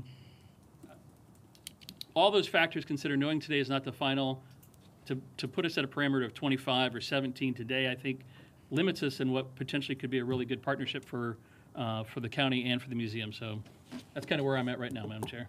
Thank you. Commissioner Peters? Yeah, I just have a couple comments. I really want to echo most of what Charlie said. I think since we made a commitment in the beginning at 17 million, and inflation has shown on every project that we have approved over the last several years since COVID that we have had to increase the price. So, excuse me, I understand the beach renourishment, and I've spoken to some of the folks in the audience, and they also agree that beaches are absolutely number one and critical to this county. That said, what I would, and there's no question the Dolly probably is one of the very best museums in this country, in my opinion. It's an amazing museum, and it does bring people here. And it's just not arguable. I think they have an amazing place in this county, and it really plays a big role. But my issue is the beaches, big issue. I strongly support the staff recommendation of 25. My concern about going with 34 and then having a beach thing and then have to take it back concerns me, because if you make a promise, you make a promise, and you don't take it back. And maybe I misunderstood you, and if I did, I apologize. And so that would be my concern about making a notion of the 34 and then wanting this notion that we could take it back. I like the concept of paying quarterly. And I think that helps the museum in that they don't have to come up with the money up front and then have to reimburse themselves through a loan or whatever it is that you have to wait to the end. So I like the concept of that second part that you brought up with paying the quarterly. So my proposal, and this isn't getting you where you want to go, I'm sorry, but my proposal is that we go with the staff recommendation with a caveat that they could come back for the balance at a later time once we have the beach renourishment issues addressed. That's kind of my thought and my recommendation, that we go with the 25, we go with the quarterly to help them with that so they don't have to borrow extra money, and that we give them an opportunity to come back once we have the beach renourishment issues solved, and then we can address that second portion after. And so that would be my recommendation, and I don't know if you want to have a discussion on that, but I'd even actually go to make a motion on that one to allow staff recommendations on both pieces, with the caveat that they could come back for the balance at a later time. I will second that motion for the purposes of discussion, so we can continue to discuss Okay, thank your you. motion and whatever. Thank you, Brian, and thank you, Commissioner Peters, and everyone else who's already spoken. Before we go any further, I would like to have Hank Hine please come forward and tell me, please, and my colleagues, is this a problem if we delay the vote today and take it up after we have some of these other issues tied down? I'm just asking for the sake of clarity. Thank you. Let me process that question while I thank the commissioners for bringing this forward, Madam Chair, Madam Vice Chair. Time has been an aggravant to all of us in trying to recover from COVID. The Dali Museum is trying to regain its foothold. Before COVID, we would bring in between 400 and 450,000 people a year, driving $155, $175 million of direct spending in the community. Those numbers have dipped down into the 300,000s, and part of our revamping of our request was to create new assets that would appeal to a broader demographic, that would appeal to younger people and people who are not accustomed to going to art museums. So we have adjusted to that because of the problems of the pandemic and cultural shifts, economic shifts in this country. So time has seemed to be absolutely deleterious to everybody's ability to gain their foothold in this recovery period. I don't know how much longer we can sustain the interest of our immediate community, because when we ask you for $34 million, we're talking about raising $34 million ourselves, 17.5 of which we had ready before the pandemic, but we have a strategy to raise that other. But without your full funding, it's unlikely that we would be able to accomplish the same project. So I know each of you is familiar with the Dali Museum. I appreciate so much each one of you either receiving me in your office or coming down to the Dali. Most of you came down. 4 of you were here in 2019 when there was unanimous approval here. We were really gratified when we came before Chairman Long as chair of the TDC, and those members of the TDC who are really on the front line of protecting what is the major industry in Pinellas County, tourism, voted unanimously to approve the full funding, demonstrating that they understand how powerful the Dali is to bringing visitors and sustaining with tax dollars this community. And I understand Mr. Burton's logic in speaking about incremental increases based on various analyses, but we really need the full funding of the project to create the full project so that we can continue to drive to Pinellas and make Pinellas and the Dali the first choice of visitors. So I'm sorry not to give more clarity on your answer. It's uncertain. We have a plan in hand, and I would remind this commission that there will always be projects coming. When there's, as sure as death and taxes, when there's grants to be had, there will be applicants for those grants. We are, and have been for 2 years, ready. We brought to the TDC 2 years, to the last director of the TDC, this proposal. It took us a year to get onto their agenda. Then it took 6 months to come before the TDC again for an action. All this is going on, but we are the bird in hand. We're the proven cultural driver in the area. We are filling the coffers, something like paying back, as my colleague Tim Bogart will hopefully be able to tell you, paying back the coffers almost as though this is a loan in about 15 years with what we anticipate and what the county's consultants have affirmed is our productive tourist tax development. Thank you, Mr. Hine. Tim, you want to come up, please? I have a question. Oh, Well, Mr. Hine. Oh, you do? Yeah. Okay. May I'm I so stay then, sorry. and I'll answer that question while? Yeah. Thank you, Madam Chair. Good to see you, Mr. Hine. Thank you. I was prepared to not support anything above 17.5. A couple of my colleagues expressed, or several of my colleagues expressed support for the $25 million staff recommendation.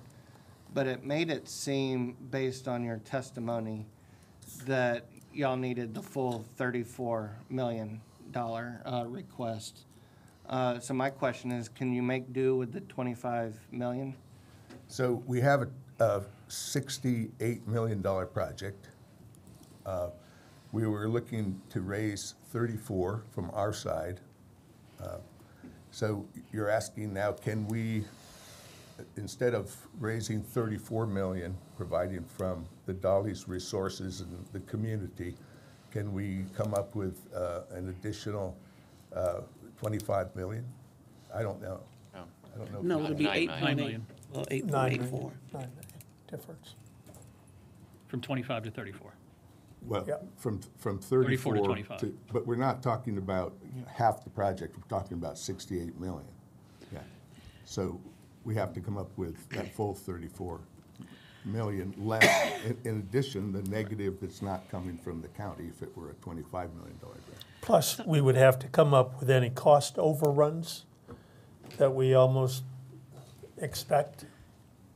And to that point, I would just like to throw in here for clarification, as someone who has had a past making their career and living from raising dollars, I totally understand the importance of being able to go to your donor list and share with them that you have the dollars to match your refunding request. So just so everyone knows, I am going to be supporting your request. Commissioner Latto. No, I was just pointing at Commissioner Scott. I tried to do this. Yeah, you finished though. Yeah, yeah. Okay, Yeah, That's right. I got it. Don't worry, I'm on. Commissioner Scott. Thank you, Madam Chair. And thank you for both for being here. So based on what we've talked about here, I'm inclined to support staff recommendation of 25.1 because of inflation and some of the comments that have been made here. I guess my question is that it was a $34 million project and then it expanded, which was It was a $40 million project for which the commission approved $17.5 million. okay. So it was a $40 million project. So that it's now a $68 million project. That's not just all inflation, right? The project was expanded. Yes. Dramatically. We have those figures that we've shared of how it increased over time. So in 2019, between 2019 and 2021, there was an inflation in the project going from the 40 million to 50 million. Okay. So then $10 million inflation. Yeah, and then the increase in scope between 2021 and 2023, plus the increase in inflation, brought it to 68. So it's a combination of increased scope and inflation. So I guess my question is, does it have to be a $68 million project? As conceived, it's a $68 million project. And of course, trying to look at all contingencies, we've asked our builders, what if we cut this down? And they said, as I'm sure you're familiar as business people, they said, your 3/4 of your cost is in doing the site preparation. You're not going to be able to create, for instance, with let's just say half the project. You're not going to be able to do half the project with half the money. And you can't do 3/4 of the project with 3/4 of the money. So what do we take out? Do we take out the education part? Not good for the community. Do we take out the places for the interactive technologies? Not good for driving visitors. So we're kind of in a difficult place where this is the project that we think will best serve the community and drive the most tax bases. Otherwise, it's a de minimis argument. We can keep reducing things, and the success of it is reduced probably as a square function rather than linearly. So I think what we'd like to propose is that if there isn't a willingness to approve the full 34 million, that we would be willing to say then if the building doesn't cost the full 68 million, that the credit would go to the county. So we're going to look, just so everybody is aware of the urgency here, we're going to lose one of our commissioners if we don't move this along. Yes. I'm just asking, for the sake of the project, are we in a posture to vote, or do you want to keep on talking? I just have one question that will help me vote. I haven't spoken, so I'd like to speak at some point before. Go to Dave. Commissioner Eggers.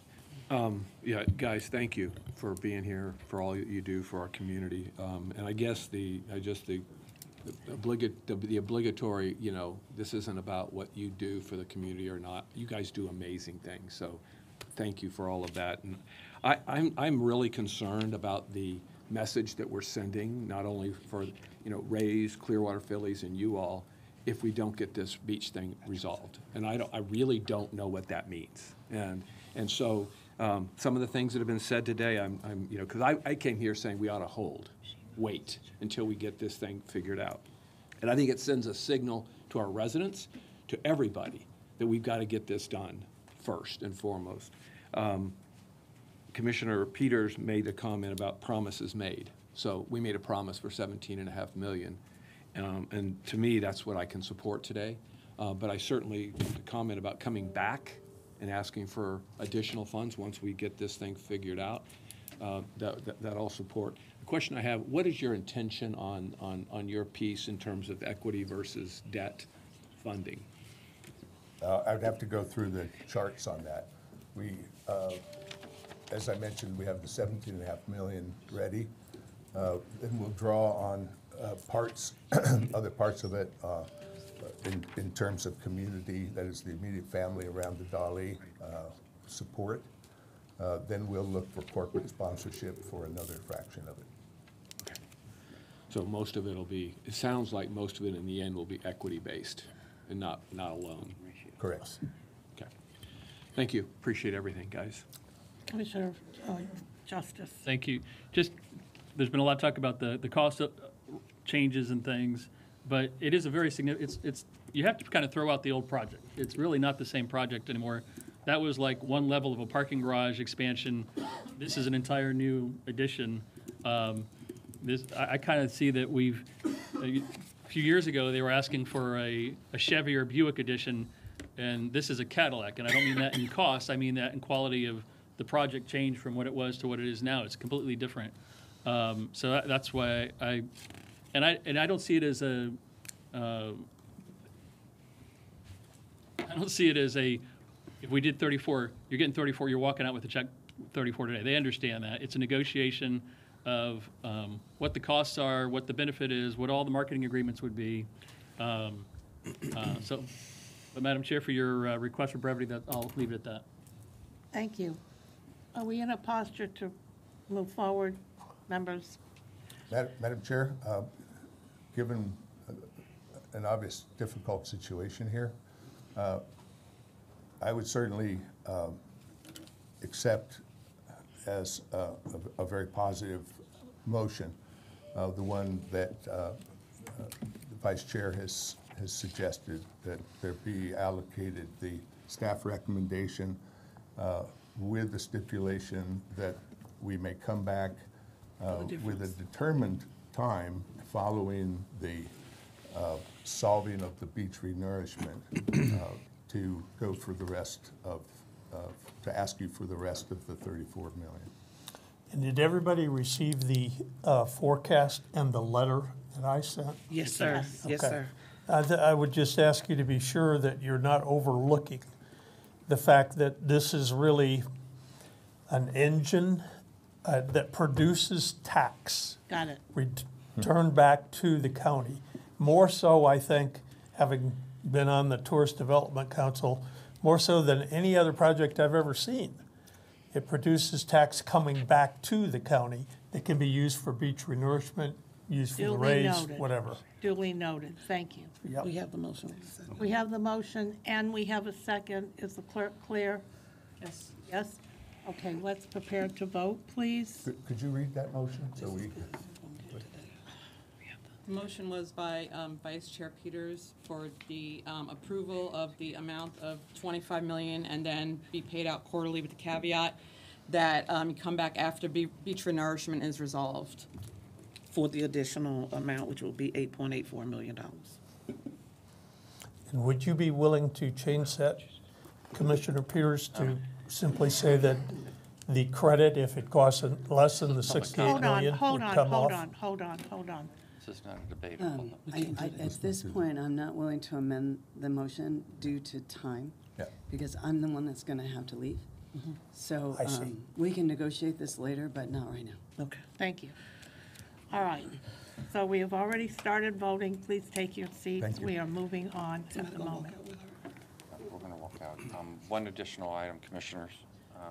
The other Hold on. is taken care of. Yep, he did. Yes. I got it. Okay. I'm on. Yeah. Great. Yikes. Walking her out.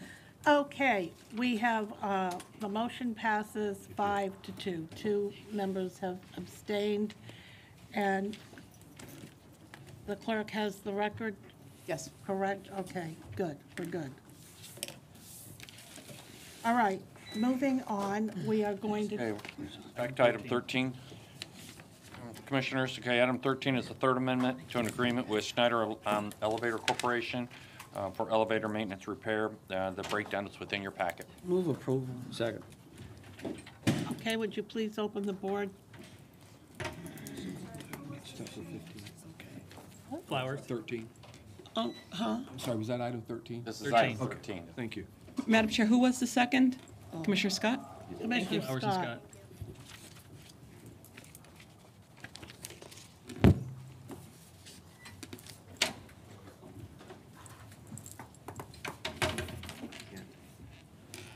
All right, now we're, Commissioner Eggers. I'm a yes. We're switching. Okay, how do I get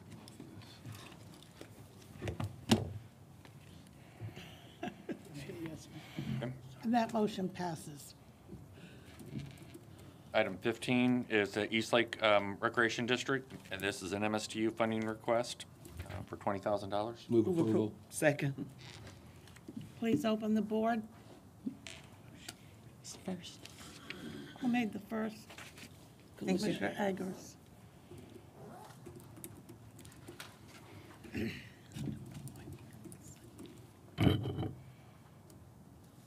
And that motion, Yes, I'm a yes. Commissioner Eggers is a yes, and that motion passes. And now we are on number 16. This is interlocal agreement between Pinellas County and Pinellas County Schools for disaster shelter facilities and ancillary services. Move approval. Second. Moved by Commissioner Flowers, second by Commissioner Justice. Please open the board.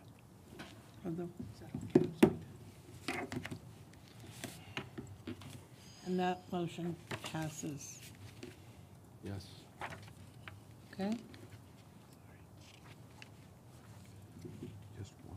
Number 17, So item number 17 is a companion item to item number 18. The first being, this is a ranking of firms for development of residential properties in the Loman community. As you can see, upon the transfer of the property, then you'll have agreements for development of the property with Habitat for single-family affordable units. Can we vote together? We have to vote on these separately.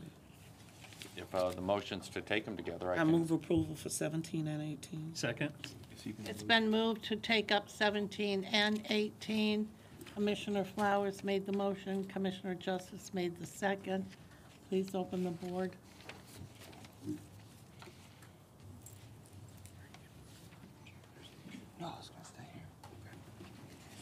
All right, so we are on 19. And this is a budget amendment to allocate American Rescue Plan funds from the mobile home communities portable water system improvements to the mobile home communities wastewater systems, as discussed at our work session. Move approval. Second. Moved by Commissioner Flowers, second by Commissioner Justice. Please open the voting board.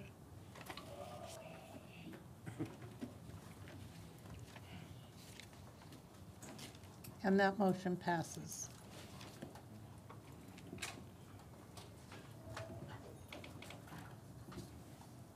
Number 20. This is a third-party railroad reimbursement agreement with CSX Railroad and the Florida Department of Transportation for crossing at 46th Avenue. Move approval. Second. It's been moved by Commissioner Flowers, second by Commissioner Scott. Please open the board.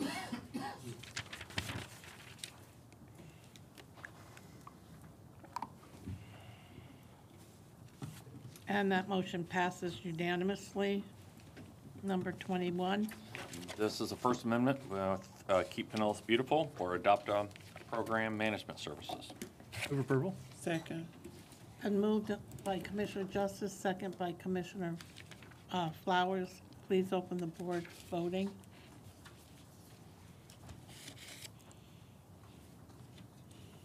And the motion passes unanimously. Number 22. This is the Fifth Amendment to an agreement with Sinagro, I'm gonna butcher the name, but this is for our sludge drying project, and this is to make improvements to the facility where they do the pelletizing of the wastewater, and these are system improvements for OSHA requirements and things like that. Move approval. Second. It's been moved by Commissioner Flowers, second by Commissioner Scott. Please open the voting card.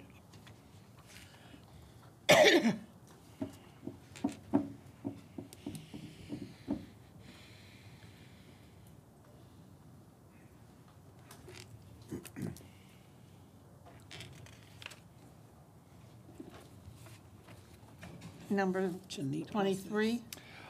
This is an interlocal agreement with the town of Bel Air for the sale of wholesale portable water. We've done, over the past couple of years, several different analyses working with the town on providing for portable water. What they've chosen is to do it on a wholesale basis, so we'll sell water to them. Move approval.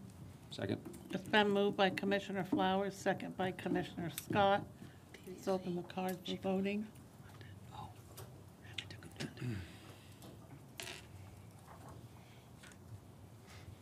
And it's been unanimously approved. Number 23. 24. It's number 24, sorry.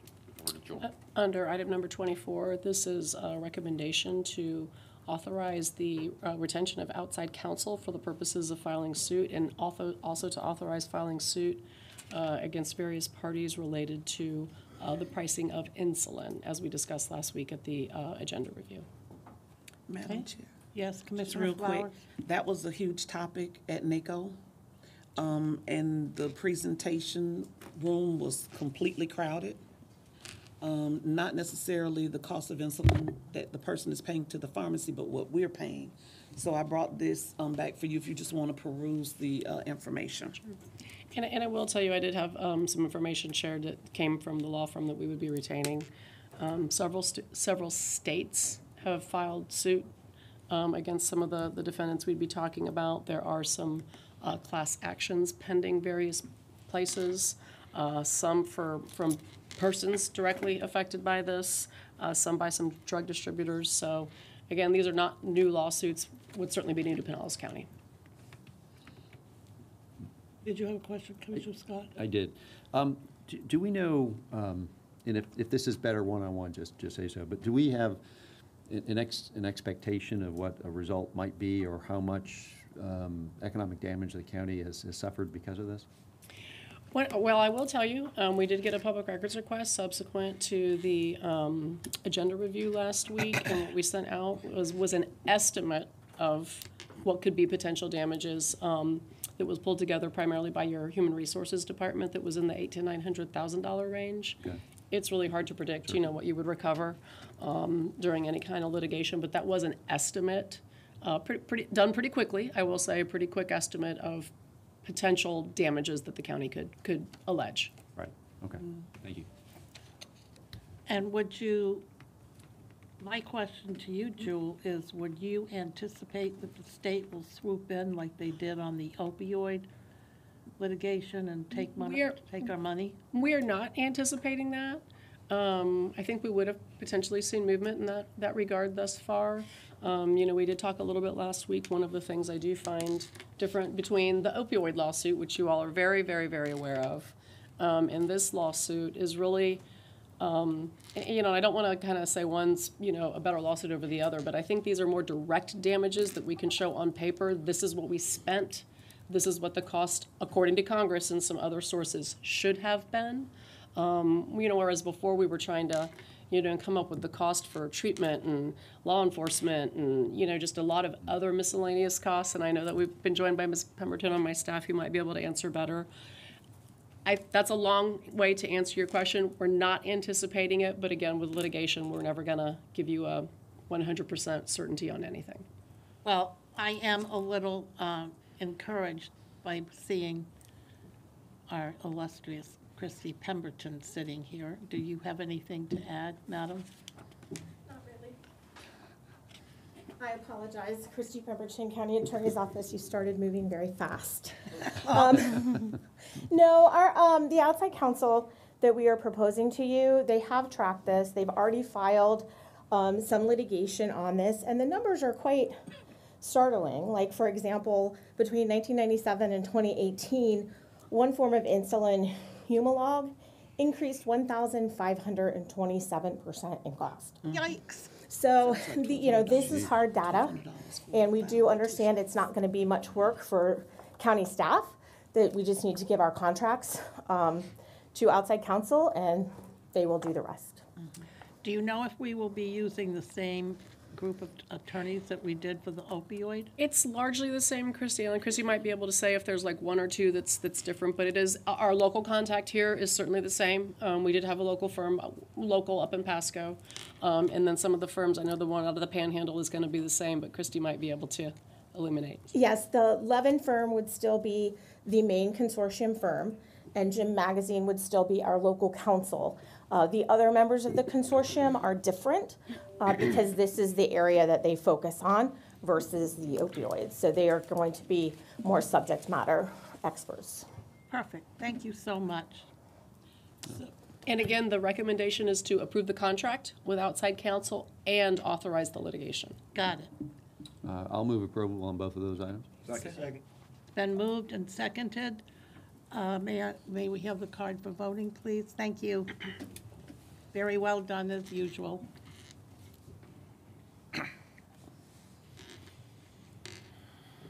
And that motion passes. Okay? I have no reports. Mr. Berry. Commissioners, I have two items this morning. First is we did provide last week a presentation, Kelly and I, to the Big C concerning beach nourishment. You know, obviously this is a big topic, and I kind of covered it in general terms, but I don't think it's something that's going to be solved easily or quickly. You know, as we've seen, they're kind of digging their heels in, literally. And so we're going to have to work on this. We'll have a better idea once this firm kind of does an initial assessment of the issues, kind of course position, and things like that. But we also know that we're going to have to act soon on some of these areas where we're really at risk, you know, with 10-foot drop-offs and things like that. So there's going to be some interim plans that we're working on that we're going to bring back to you. We do have healthy reserves, as you know, and that's a good thing because we're able to act on these. But there's going to be a lot more to come, but it's going to take time. And I don't think it's going to be an easy fix. What we are also preparing, though, is, as we shared with you at the work session, kind of the best case and worst case scenarios. We've employed an outside financial firm to assist us in kind of creating models that we can use, and we can plug and play dependent upon the assumptions that you use in that, including the amount that you put on the capital or operating and how that impacts your model.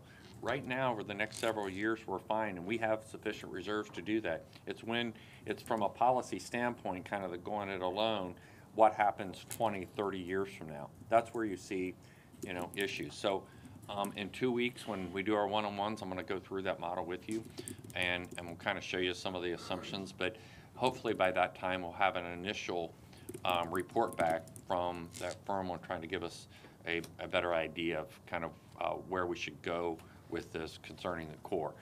That initial assessment will also help us to create this statewide coalition that we've been pulling together, because we're kind of the first in because our projects are further along. But 11 or 10 other counties and one city received the same letter we received. And so we're working with Florida Association of Counties on creating that coalition. And as Commissioner Flowers said, Commissioner Peters and Commissioner Scott, trying to bring that in, even making that a NACO issue. So that's kind of where we're at on that and kind of the update. So I have a question. Commissioner Latvala? Thank you. Along those lines, and it goes back to something that we talked about at the work session, I believe it was Commissioner Peters brought it up. And it seemed that the Corps was not following their own policy in some areas. And I'm certainly not a lawyer, but I, know some. Really? Has there been any further discussions with the coalition of the counties that you mentioned, or with FAC, about possible litigation against the Corps or the administration? I don't think we're taking anything off the table at this point, but I don't think we know enough to be able to. I think that's the reason we employed a group like that has the expertise to really tell us what our options are. And so I think we're looking for that advice and bringing back to you and to the other counties recommendations regarding strategy. I think, we've went down several different strategies thus far without success. We're trying to step back, get all the information in, and help bring back specific recommendations on what that next step should be. Madam Chair, if I can respond to his, Commissioner Latvala's. Give me 1 second to keep in mind that our policy and our legislative conference are coming right up on the horizon. This will be a great topic to bring to them. Commissioner Flowers, and then you. Thank you. That was one of the things I was going to say at our innovation and legislative policy that's coming up. That will be one of the discussions that's on the table. We have some counties in Florida that have received the benefit of the Army Corps of Engineers assisting them, and then we have others like us who we've not received the benefit, and as a matter of fact, they seem to now be really not being really nice to us at all. And so we haven't, when I say we, I mean the executive level of FAC hasn't determined if there would be any type of legal actions taken, but I'm sure that conversation will be, and we would love to have your voice. Not only do I know lawyers, I happen to also know the second vice president of FAC. and know that the second vice president is certainly pushing that we look at this, because it's an issue all over the state. But I just wanted to share with you, we did talk about that. Commissioner Peters did come to, even at NACO, on the NACO level, she came to the breakfast that we were having, and when we kind of put it out there, it was a head nod, but not an official vote. But it was kind of a head nod at, okay, this will be the next step, because we've tried all the other steps and it's just not working. And then what are we going to do if we get one, if one hits us? And then as a result of not having that protection. Correct. So. Thank you. Commissioner Eggers. Yeah, thank you. It's strange. Sometimes when we go through this conversation, I start to lose track of what the real issue is, because it seems like we had a concurrence from the Army Corps of Engineer Jacksonville office to what we were asking. It wasn't like we went to another county and got their opinion, or another expert or consultant. We went to the Army Corps. So they've changed at the national level a policy that has nothing to do with what they've been supporting for years. That's correct. Correct. So what's the argument that we bring forward? What do we go after if it's not whether it's the good thing to do, because obviously it has been, and they concurred? So in my mind, and subject to change with the people that really know this issue, there's really two issues. One is there's a different interpretation of national policy, okay? And that has financial implications.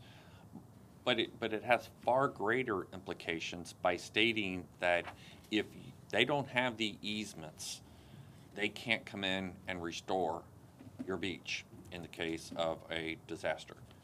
That I mean, it's costly enough, kind of a do it yourself strategy, but that risk just really up the ante.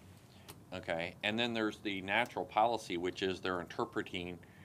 It's a matter of policy interpretation, not a matter of law, of how they're applying that, and that you have to have these easements, even though you're not putting sand, you know, in that area, and they have to be perpetual. So it's those two issues. The consultant that we hired they're all former Corps, you know, Army Corps people, high up type people. They're trying to assess that right now. They're like, this doesn't make sense, and so I think that having that, they'll have direct conversations with even higher level people, my estimate. And so we'll have a better idea from them of that assessment. I think having that outside, fresh look will give us a lot more that we haven't had up to this point, and trying to get some insight as to why this change in interpretation of policy, and it will help us design a strategy about how to resolve it. So they really don't, I mean, if I think we're all in agreement that if they were replacing sand in the easement, in the private property, that would be a different thing, right? Yes. Easements then would make sense. If we wait long enough and we lose enough sand, what's gonna happen? It's gonna reach those areas. That's what doesn't make sense, because it's not like they're just picking on us. They've applied this, you know, throughout. And so that's we're literally just on the cusp of seeing the impact, the far-reaching impact this has. Yeah. Even to the point down on Treasure Island where this nourishment, they weren't going to put sand on one particular area. They haven't nourished it since the 60s, and they said unless you have easements in that area, they stopped the project. Even though they're not going to even touch it, and you haven't nourished it since the 60s.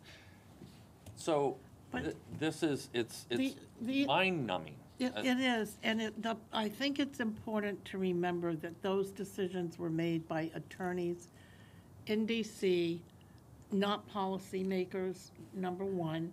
And number two, I know Commissioner Flowers, I think, was there at the Regional Planning Council Summit. Yes. When that world national geologist spoke about the changing boundaries of the whole United States along the coast, and how, and this is exactly what he said, if you're thinking of your boundaries the way they are today, and that you can keep on keeping them that way for the next 25, 30, 40, or 50 years, you are living with your head in the sand.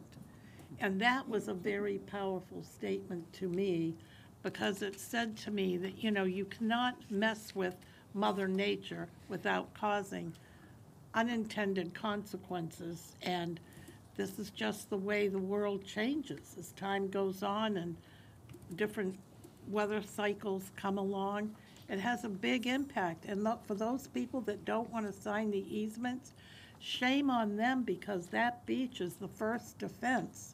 Correct. In the wake of an oncoming threat or storm.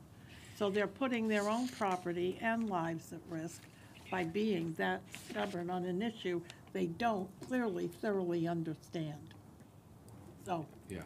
that's the bottom line. The destruction of communities all over this country, really. It The is, but heart it's and not soul. just our country, it's everywhere in the world. Commissioner Latvala. Thank you, Madam Chair. Has the county reached out to Duke to try to get them involved in helping us? Because they have some infrastructure, from my understanding, up and down the beach that's buried, that if there was a flood would be impacted.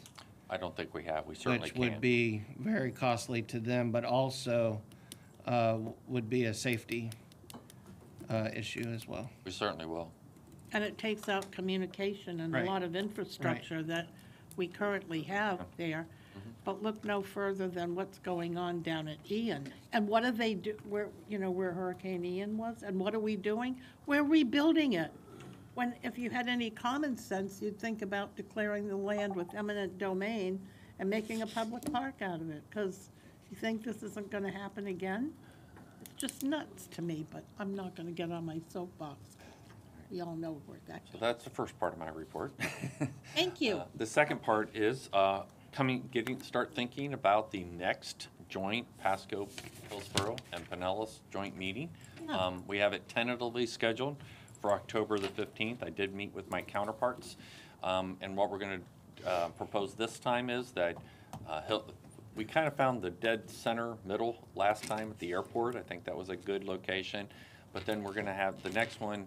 We'll have Hillsborough host, and then we're going to host, and then Pasco will host for the next We already three. had it in Hillsborough. Well, that was, now, we want to do the port, they want to do the port, and there was a lot of interest from lots of people around that. And then when we host it, maybe we'll host it at Tampa Bay Water, you know, or something like that. So anyway, be thinking about topics. I'll have we worked out kind of a list of topics. I'll be bringing that to our one-on-ones, getting your input on that. We have a little bit of time, but we're starting to plan right now, so. So to that point, Mr. Administrator, Commissioner Eggers has a question he would like to ask, so I don't have to. I was being a little snarky because the last time we had a planned meeting at the port, Hillsborough didn't show up. And specifically, we had it there so they would show So I'm up. assuming that, I agree with you. That I was think before Barry, so go ahead. BB? So I agree with you. I think the airport was the first one we all kind of got together on. Yes. Because everybody loves the We're going to airport. let them do it, but I truly hope they do show this time, because it's really important. We will. It's really important. Thank you. Taking my That concludes my report. Okay, and now we are on to some appointments. First one is Emergency Medical Services Council, and you have the applicants listed there. Move approval.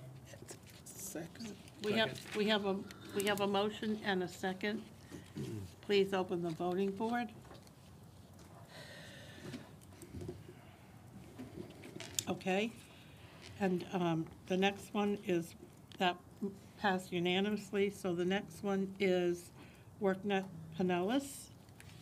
Move approval of the slate as provided. Second. Been moved and seconded, and please open the board for voting.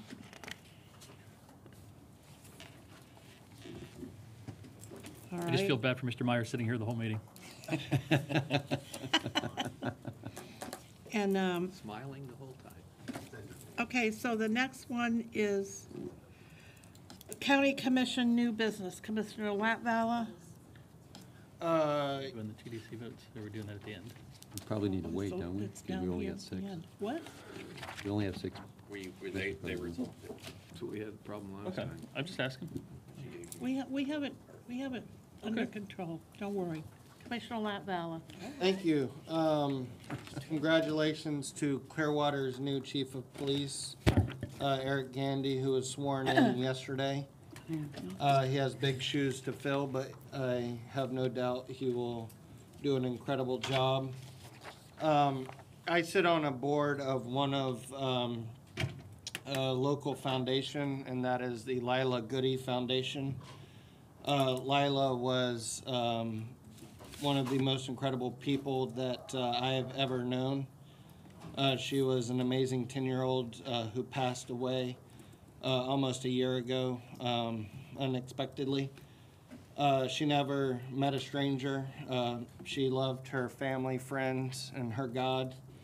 But her family and friends have set up a foundation in her honor, and we're hosting a fundraiser next week, August 9th, from 5 to 7 at the Chick-fil-A in Countryside in 19, which Commissioner Eggers will remind me is in his district.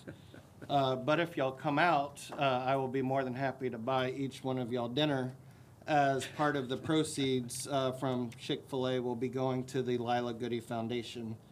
And her mom has targeted one of the first proceeds, or one of the first things to do with the proceeds that we raise from her foundation will be service dogs at Teppan General Hospital. And what these dogs do is they're trained to go into the beds of sick kids and just lie with them. And when Lila used to stay at hospitals, a lot of times the dogs would just go and stay and lie in her bed. Are they a specific type of dog? Do you know? They are, but I do not know. But they are trained. They're good dogs. Oh, no. Yeah. Probably Labrador retriever. You guys. But yeah, they're like a specialty trained dog. So that's next week, August 9th, from 5 to 7 at Chick-fil-A in Countryside in 19. And then the last thing I wanted to talk about is something that would probably be more fitting to talk about at a JWB meeting, which I sit on. But unfortunately, their board meetings oftentimes coincide with our work sessions. And so I have not been able to attend the last 2 or 3 months. And that is a local nonprofit that we have that I think is not doing a very good job, and hopefully they will start doing a better job, and that is Suncoast.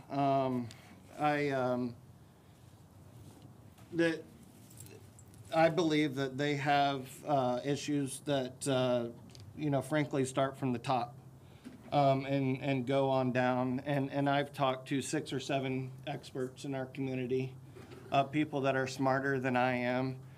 And to be honest, not a single one of those people have said a good thing about them. And I'm obviously not going to mention who those people are. Things that I've heard about Suncoast include lack of training, lack of oversight, not cooperative with data and outcomes, and obviously issues with their executive team. I think perhaps issues with board oversight. And not until recently up until recently, their website looked like it was designed by a 12-year-old, somebody in junior high. Commissioner Latvala, are you talking about Suncoast Behavioral Health? Yeah, Suncoast Center on Roosevelt. I- And I wanted to bring this up in a government meeting in the sunshine, because obviously I can't talk to any of y'all outside of this meeting. And I can't talk to any of the JWB board members outside of one of their meetings, which I have been unable to attend. But hopefully Suncoast will correct and do better. And one of the things that frankly has been most concerning was I had a meeting with their CEO and some of their executive team. And I asked them what kind of focus they had in the minority community when it came to mental health. And the answer that I got back was concerning, and the response was that they had black counselors in South St. Petersburg, and I use the term minority community. Our wonderful county has many minority communities, and we certainly have more than one African American community. And I think that we have a significant African American community in Tarpon Springs and Clearwater and other parts of the county, if you're just talking about the African American community, but we all certainly have other minority communities. And so, I have significant concerns with Suncoast, and I want them to be aware of that, and hopefully they will do a better job, not just in suicide prevention, which is what they're known for, but in other areas that they serve our county. So thank you very much. Thank you for your report, Commissioner. Commissioner Eggers? Yeah, I just had 2 things real quickly. I think the conversation that Barry brought up about having our joint meeting in October set the table for regional comments, and those were my 2 comments. So our MPO, Forward Pinellas, is undergoing a review with other MPOs in the area to perhaps create a single regional MPO. There's a lot of interest, certainly out of Pasco County, a lot of interest gaining a little bit in Hillsborough County, and interest here. And the state is encouraging us to move in that direction. It'll probably take a few years to get there. And so I'm really looking forward to that. We are having a special meeting for our MPO tomorrow, I think, to discuss the apportionment or reapportionment of that board and of our board in terms of how many people. Right now we have 13. And so we'll be looking at that as we move forward in trying to have a larger group of input from our county that will feed that regional MPO. So I think it's all going to work well together. And it is certainly something that I think would benefit our residents primarily and certainly our business community. So that was number one. Number two, Tampa Bay Water is going to be coming here to this commission sometime, September-ish or October.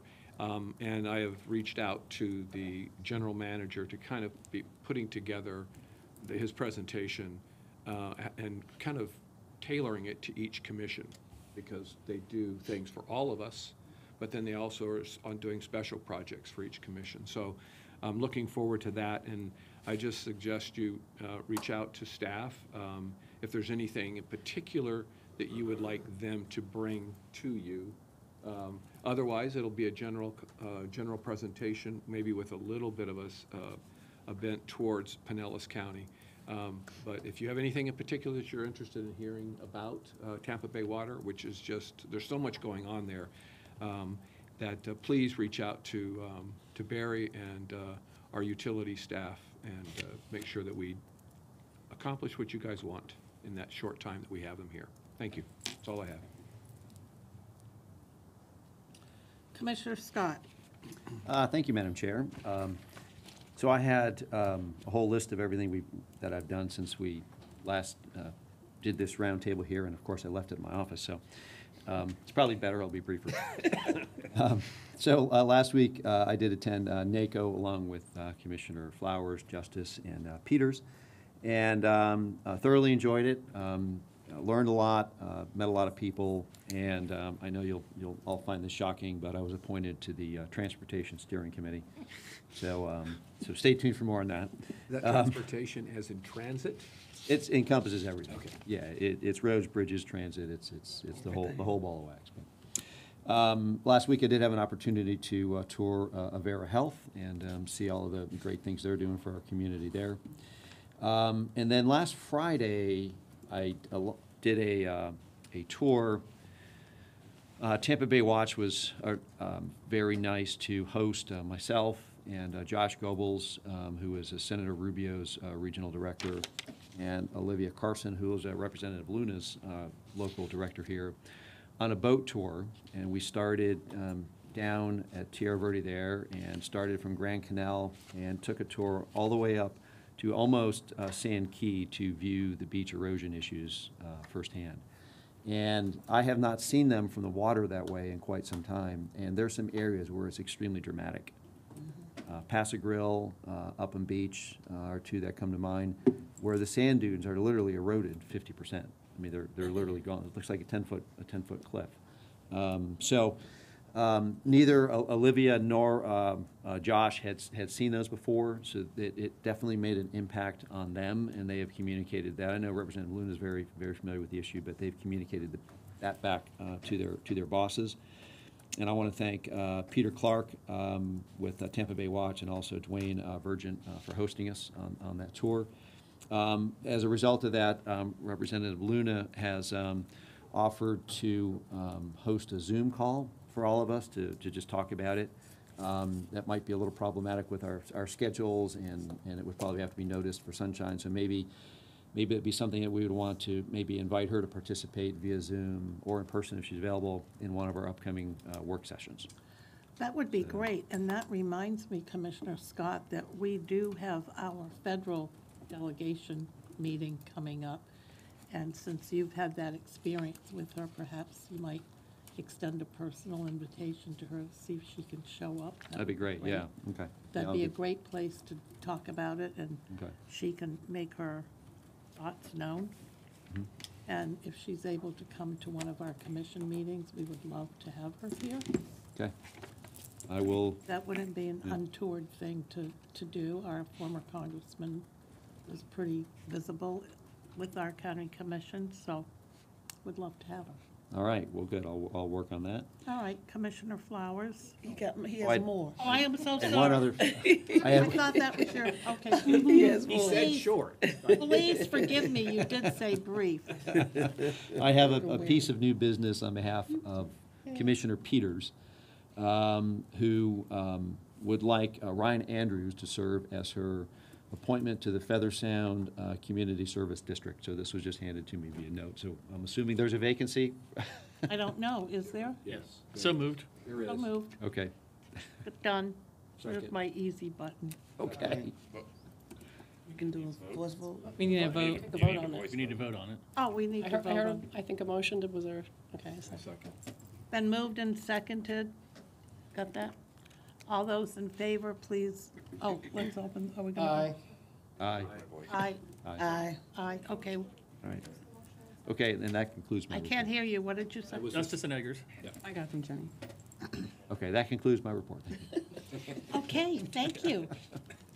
Commissioner Flowers. Thank you so very much. Commissioner Lotwalla, thank you for having an eye on that with Suncoast. That's really sad because Suncoast used to be such a phenomenal organization. I served on the board some years ago, so I hope there's some additional information that'll come forth and they figure it out. But thank you for sharing that. School starts August 10th, so everybody get ready, be prepared. Send your children back well prepared, safe and ready. The teachers may not want that, but I want that. Thank you again. Attending the NACO Housing Conference was huge. We literally took up every single room in that convention center. It was 105 degrees outside, plus with humidity, I think like 115, but we survived. Commissioner Peters and Commissioner Scott were all over the place. Commissioner Justice all over the place.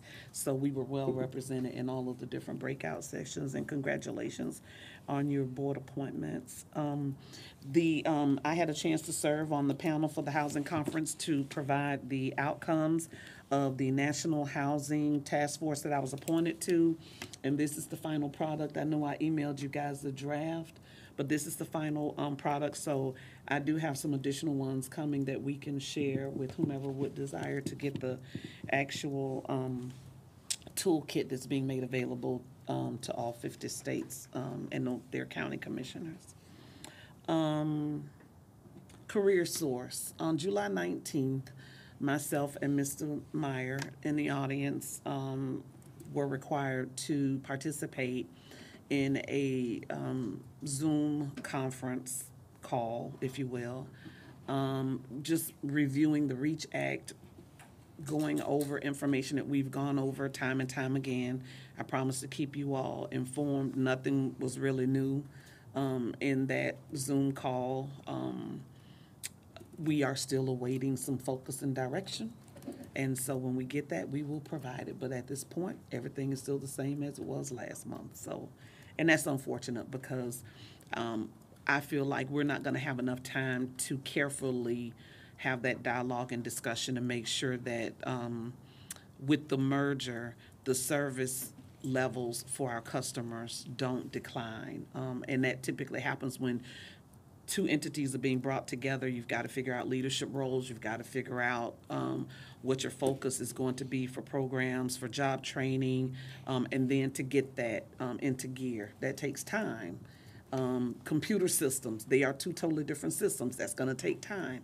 And I think the persons who will suffer will be our clients because I don't think they'll get a very fluid transfer. So I just wanted to share that. And thank you, Mr. Meyer, for all that you're doing. And I'm on those calls with you, so we feel the pain together. Happy Workers, our club, the board that I serve on, of course, we purchased Happy Workers, so it's Happy Workers at our club. We had a ribbon cutting, so the entire facility now is complete thanks to a very, very generous gift in the millions of dollars from an individual. So we were able to complete that. And so if you have a chance or if you desire, please feel free to give them a call and go down and just visit the new facility and what all we have going on there. I had a chance to meet with Miss Anita Lake and Amanda Payne with Amplify Clearwater to go over their priorities, talk about the different things that are happening with them and the direction that they want to go. They've already established a great relationship with Marilyn Thurman and others with the Clearwater CRA, but we talked about some other ways that they could partner for some programming that they want to implement. So I really and thoroughly enjoyed talking to them. And then I serve on PSTA along with Commissioner Peters, Commissioner Scott, and Commissioner Latvala. So PSTA did set the general level for its millage, and then discuss some potential things that will need to be cut to include some routes. There will be conversations with the community to get community input and buy-in prior to our next meeting. So this is just a general announcement. If you're interested and want to attend any of those meetings to give your input, feedback, or what have you related to PSTA and its future, whether it be transportation routes, whether it's mobility on demand, or whatever it is, please, you can go onto their website at psta.com and you can see the dates and updated information regarding that. And HCA, I had my HCA board meeting. I serve as a trustee, and I'm just so super excited that HCA Northside and I believe Largo have come on board with the opioid program that we have, and just are super supportive in that area. And I've already shared with Lourdes and others if it's anything that I can relay or continue to serve as that bridge, I'm more than happy to do so. But I'm really appreciative that HCA Northside and Largo have come on board with that and are providing that additional service to our community. And that ends my report. Thank you, Commissioner Latvala. Listen to me. It's okay. Commissioner Flowers. Barry, just real quickly on she mentioned the schools, reminding us of schools getting started back. And I know there's some perhaps longer-term improvements that our staff is looking at for Bel Air. Is there any short-term things that we're looking at where the young man was it Bel Air or nursery? Bel Air, where the young kid was killed.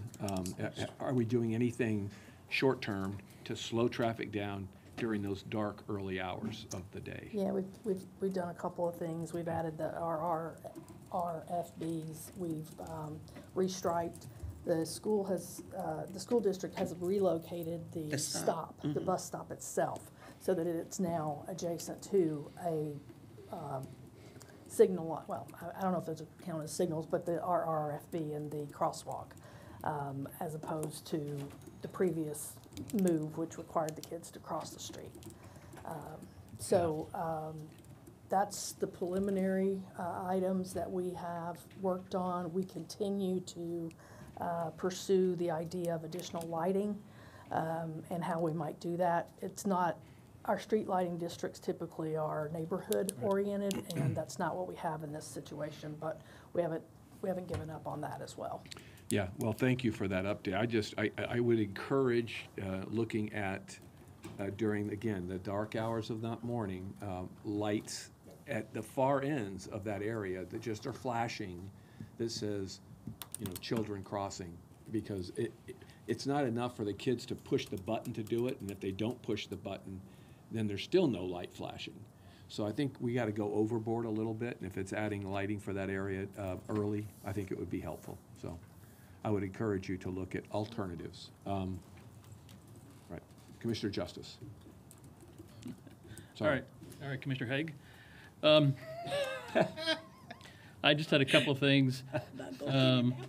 I was pleased to spend some time with Senator DeSigley this weekend at the Junior League Back to School Fair. They partnered with Avera Health down at their Johnny Ruth Clark Center in 22nd Street South, along with St. Pete College, the Jamerson building there. Great day.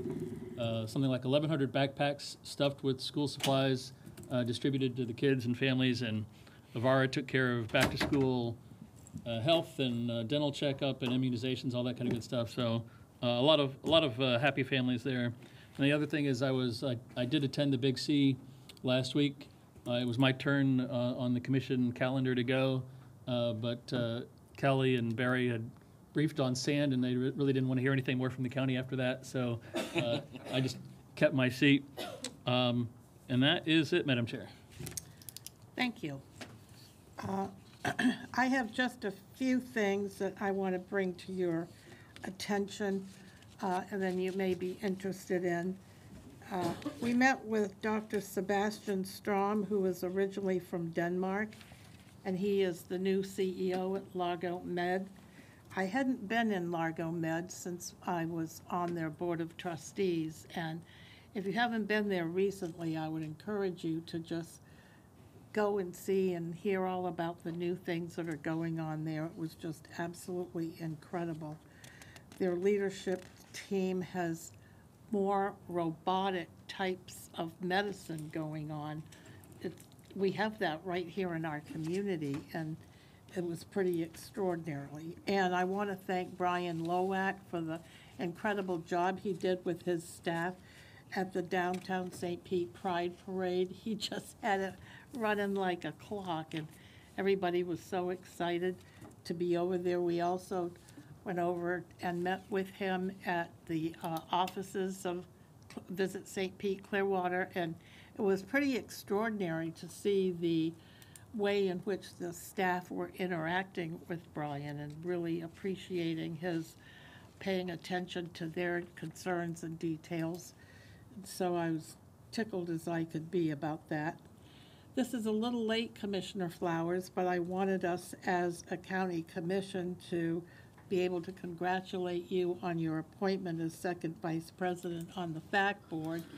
It takes a while to get there, and it's a very serious position, and we're very grateful that we have someone from our county at that level of their leadership. Thank you. I was also pleased to see Governor Bush at FAC.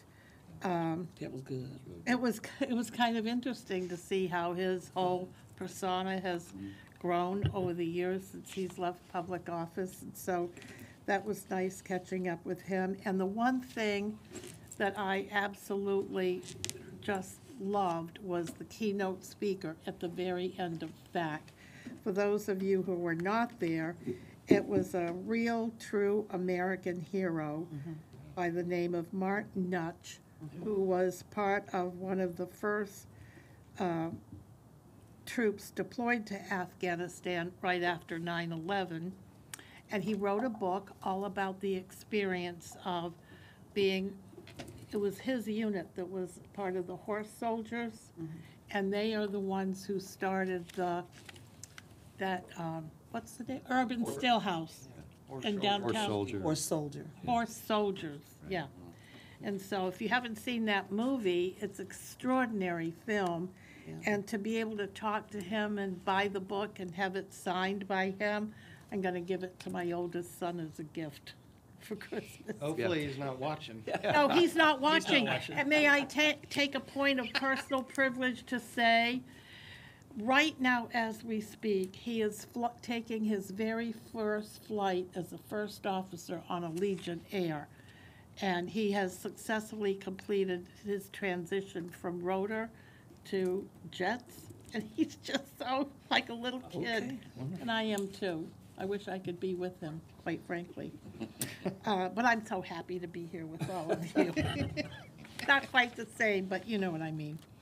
And we also went down and visited it's not new anymore, but oh my Lord, if you haven't taken a tour of the police station in downtown St. Petersburg, I've never seen anything like it. The technology in there was outstanding, and they are able to do things right here in our county, not being done anywhere else. So I was very proud of that as well.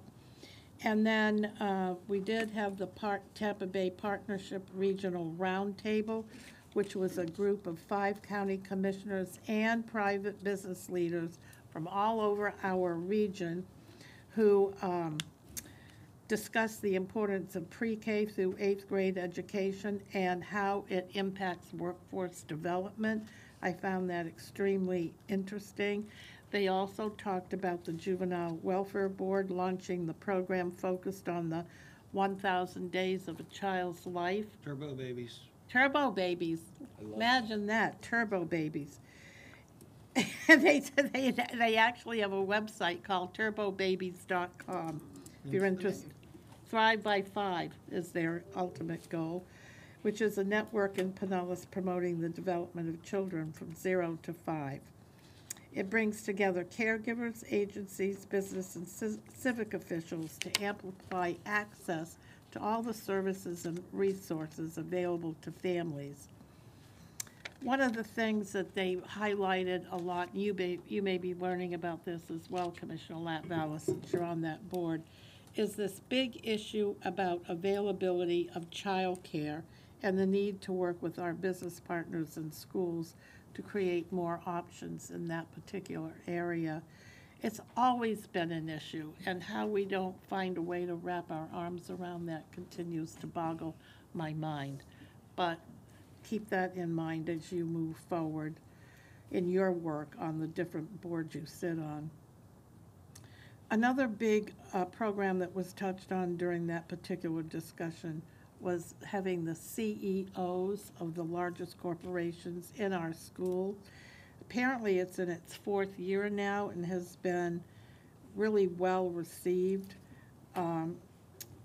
They're moving that program along very nicely with the idea of trying to give young kids an interest in any given field that they may not in their own little worlds be otherwise exposed to.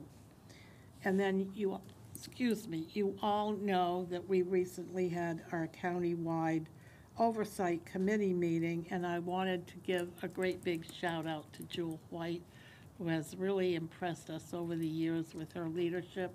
And if you haven't been over to visit her offices, I would suggest you do so, because if you were over there years ago, it's a brand new place in terms of what she's done over there. So kudos to you, Jewel. And that meeting that you referenced, Commissioner Eggers, with Forward Pinellas is an emergency meeting that we have to be able to finish that apportionment work because we did not have enough attendance at our last meeting. So attendance is a really big deal when you're serving on these boards, and a lot of great work gets grinding to a halt when they don't have quorums at our board meetings. I could go on because there's a lot to report on, but I didn't want to miss the opportunity to say congratulations from the County Commission to James Bradford, who's got a very big position at PSTA and was recently recognized nationwide for his work and leadership. I was really excited to see that.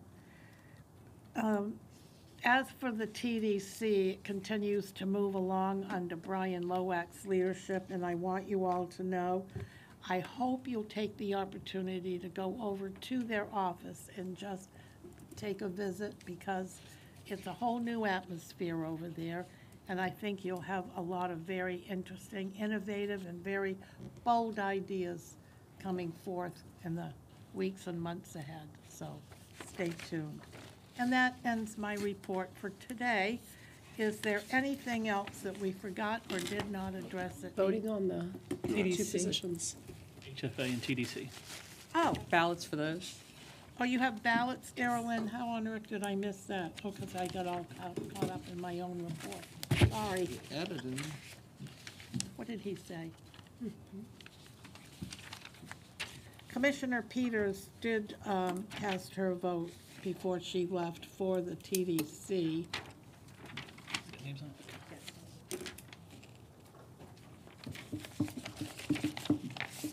Where, oh, here you go. Okay. And then, do you have ballots, Darylyn, for the Housing Finance Authority? Yes, I do. Okay.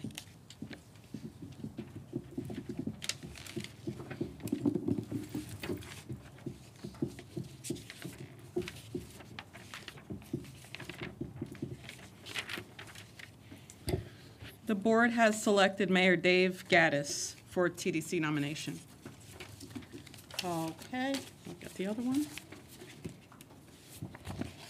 the other one is the Housing Authority.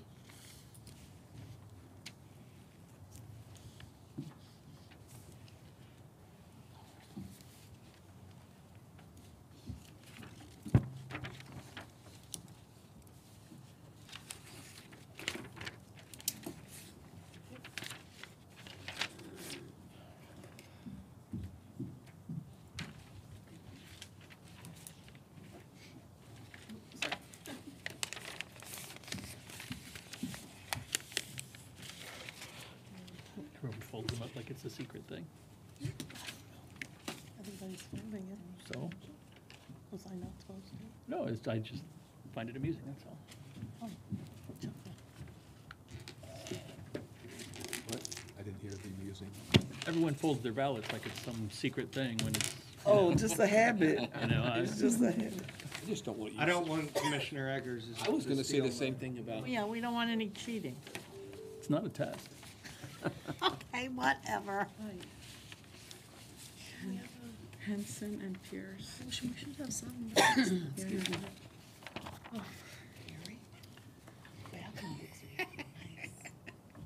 Are we doing another one just between these two? Do we do St. John's? Okay. We have a tie. Of course we do. See you next month. What I would recommend is that you all take another vote between the two members that were the tie vote, which is Audrey Henson and John Pierce. So there was a 3-3-1? correct. Our lone vote remains here on the dais. So in theory, we could have a, So you would, under your proposal, the Commissioner Peters' vote would maintain? no, my recommendation is that the six of you vote between the two members that received the tie votes. But it was the six of us that voted on the last one, wasn't it? 7. Seven, because Commissioner Peters. Because this is not a secret, Commissioner Long was the lone vote for the one person that did not make it into what I will call the tiebreaker. So it's okay if you look at other people's ballots. If you It is absolutely okay. That's, all, just that's like why if your it- names mine are at was the on a top of board. them. Oh, Charlie, And it was red and green buttons up there Yes, on TV. so I'm gonna bring in some little. These are sunshine votes, and that's why your name appears at the top of the ballot, so that we have on record how everybody voted, just like we do with every other vote that you undertake. I mean, it's all public. The board has selected Audrey Henson. Here we go. Okay, are we happy, Commissioner Justice? Well, that's a whole separate question. Never mind, Do- I take it back. It does Don't bring up, answer. it does bring up a question about our process is when we have someone absent, you know, in the legislature, you could record a vote after, but it didn't impact the vote.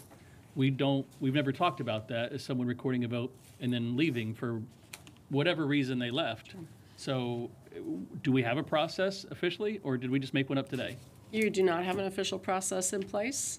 Recognizing that there were tie issues last time, I did ask Commissioner Peters to fill out the two ballots, not for this one that we did not anticipate would occur, but we did in fact know that those two votes were going to be occurring today. So I recommended that she fill out those two ballots. The second one for a tie break, we did not know was going to be occurring, so I don't think it is appropriate to use her vote there because she cast it for what would have been the first round. But we don't. You do not unlike have the an official legislature, process. We don't have any formal rules. You do not. Do we have to have any, or can we, you know, it doesn't happen? Not necessarily, no, you don't have to have any. We don't have official rules? Well, as far as how you want to handle tie breaks and things of that nature, it's, for instance, we saw with the I think it was the CRC, we had some ties and you all decided, or I forget exactly how it was, but you all decided to handle things one way. If you all wish to have some procedures on this, we can certainly sit down and brainstorm some things. I mean, I think that's maybe like next year or something, we should look at having official rules. But one of the questions when I first got elected was, you know, what are our rules? And I was interested in learning that we didn't have any rules. Well, to that point, Commissioner Commissioner Peters had a lot of discussion when she first came on the board about the fact that there were no processes or anything written down for the 5th floor. And so we proceeded to establish a manual. Do you remember that, Barry? Well, the manual, I don't know if anyone has taken the time to look at it. It was done by, I think, Courtney and, well, you were chair at the time, weren't you, Commissioner Justice? It was been an evolving process over several years. Yes, and Jewel had a big impact in it. That manual, which I think in most organizations, it's probably like this, is a big. It's voluminous. Voluminous, 300 or 400 page document. That point that you just raised, though, about policy and issues, I don't believe we have any as it relates to board members on the TDC. And it seems to me, maybe you might not all agree, but there ought to be some criteria about who sits on a board, on a tourism-driven industry board that has implemented a tax on themselves, and that anyone who's on that board should be representing a heavy tourism area.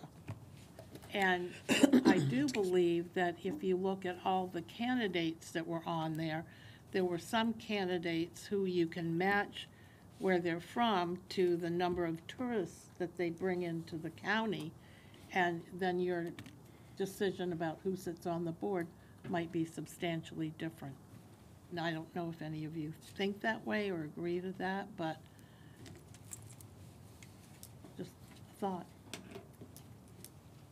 We can talk about it more, but if there's nothing else and everybody's grinning, but so be it. Okay, I think we're done, unless there's something else that needs to be said. All right. Okay, thank you. Thank you. We are adjourned.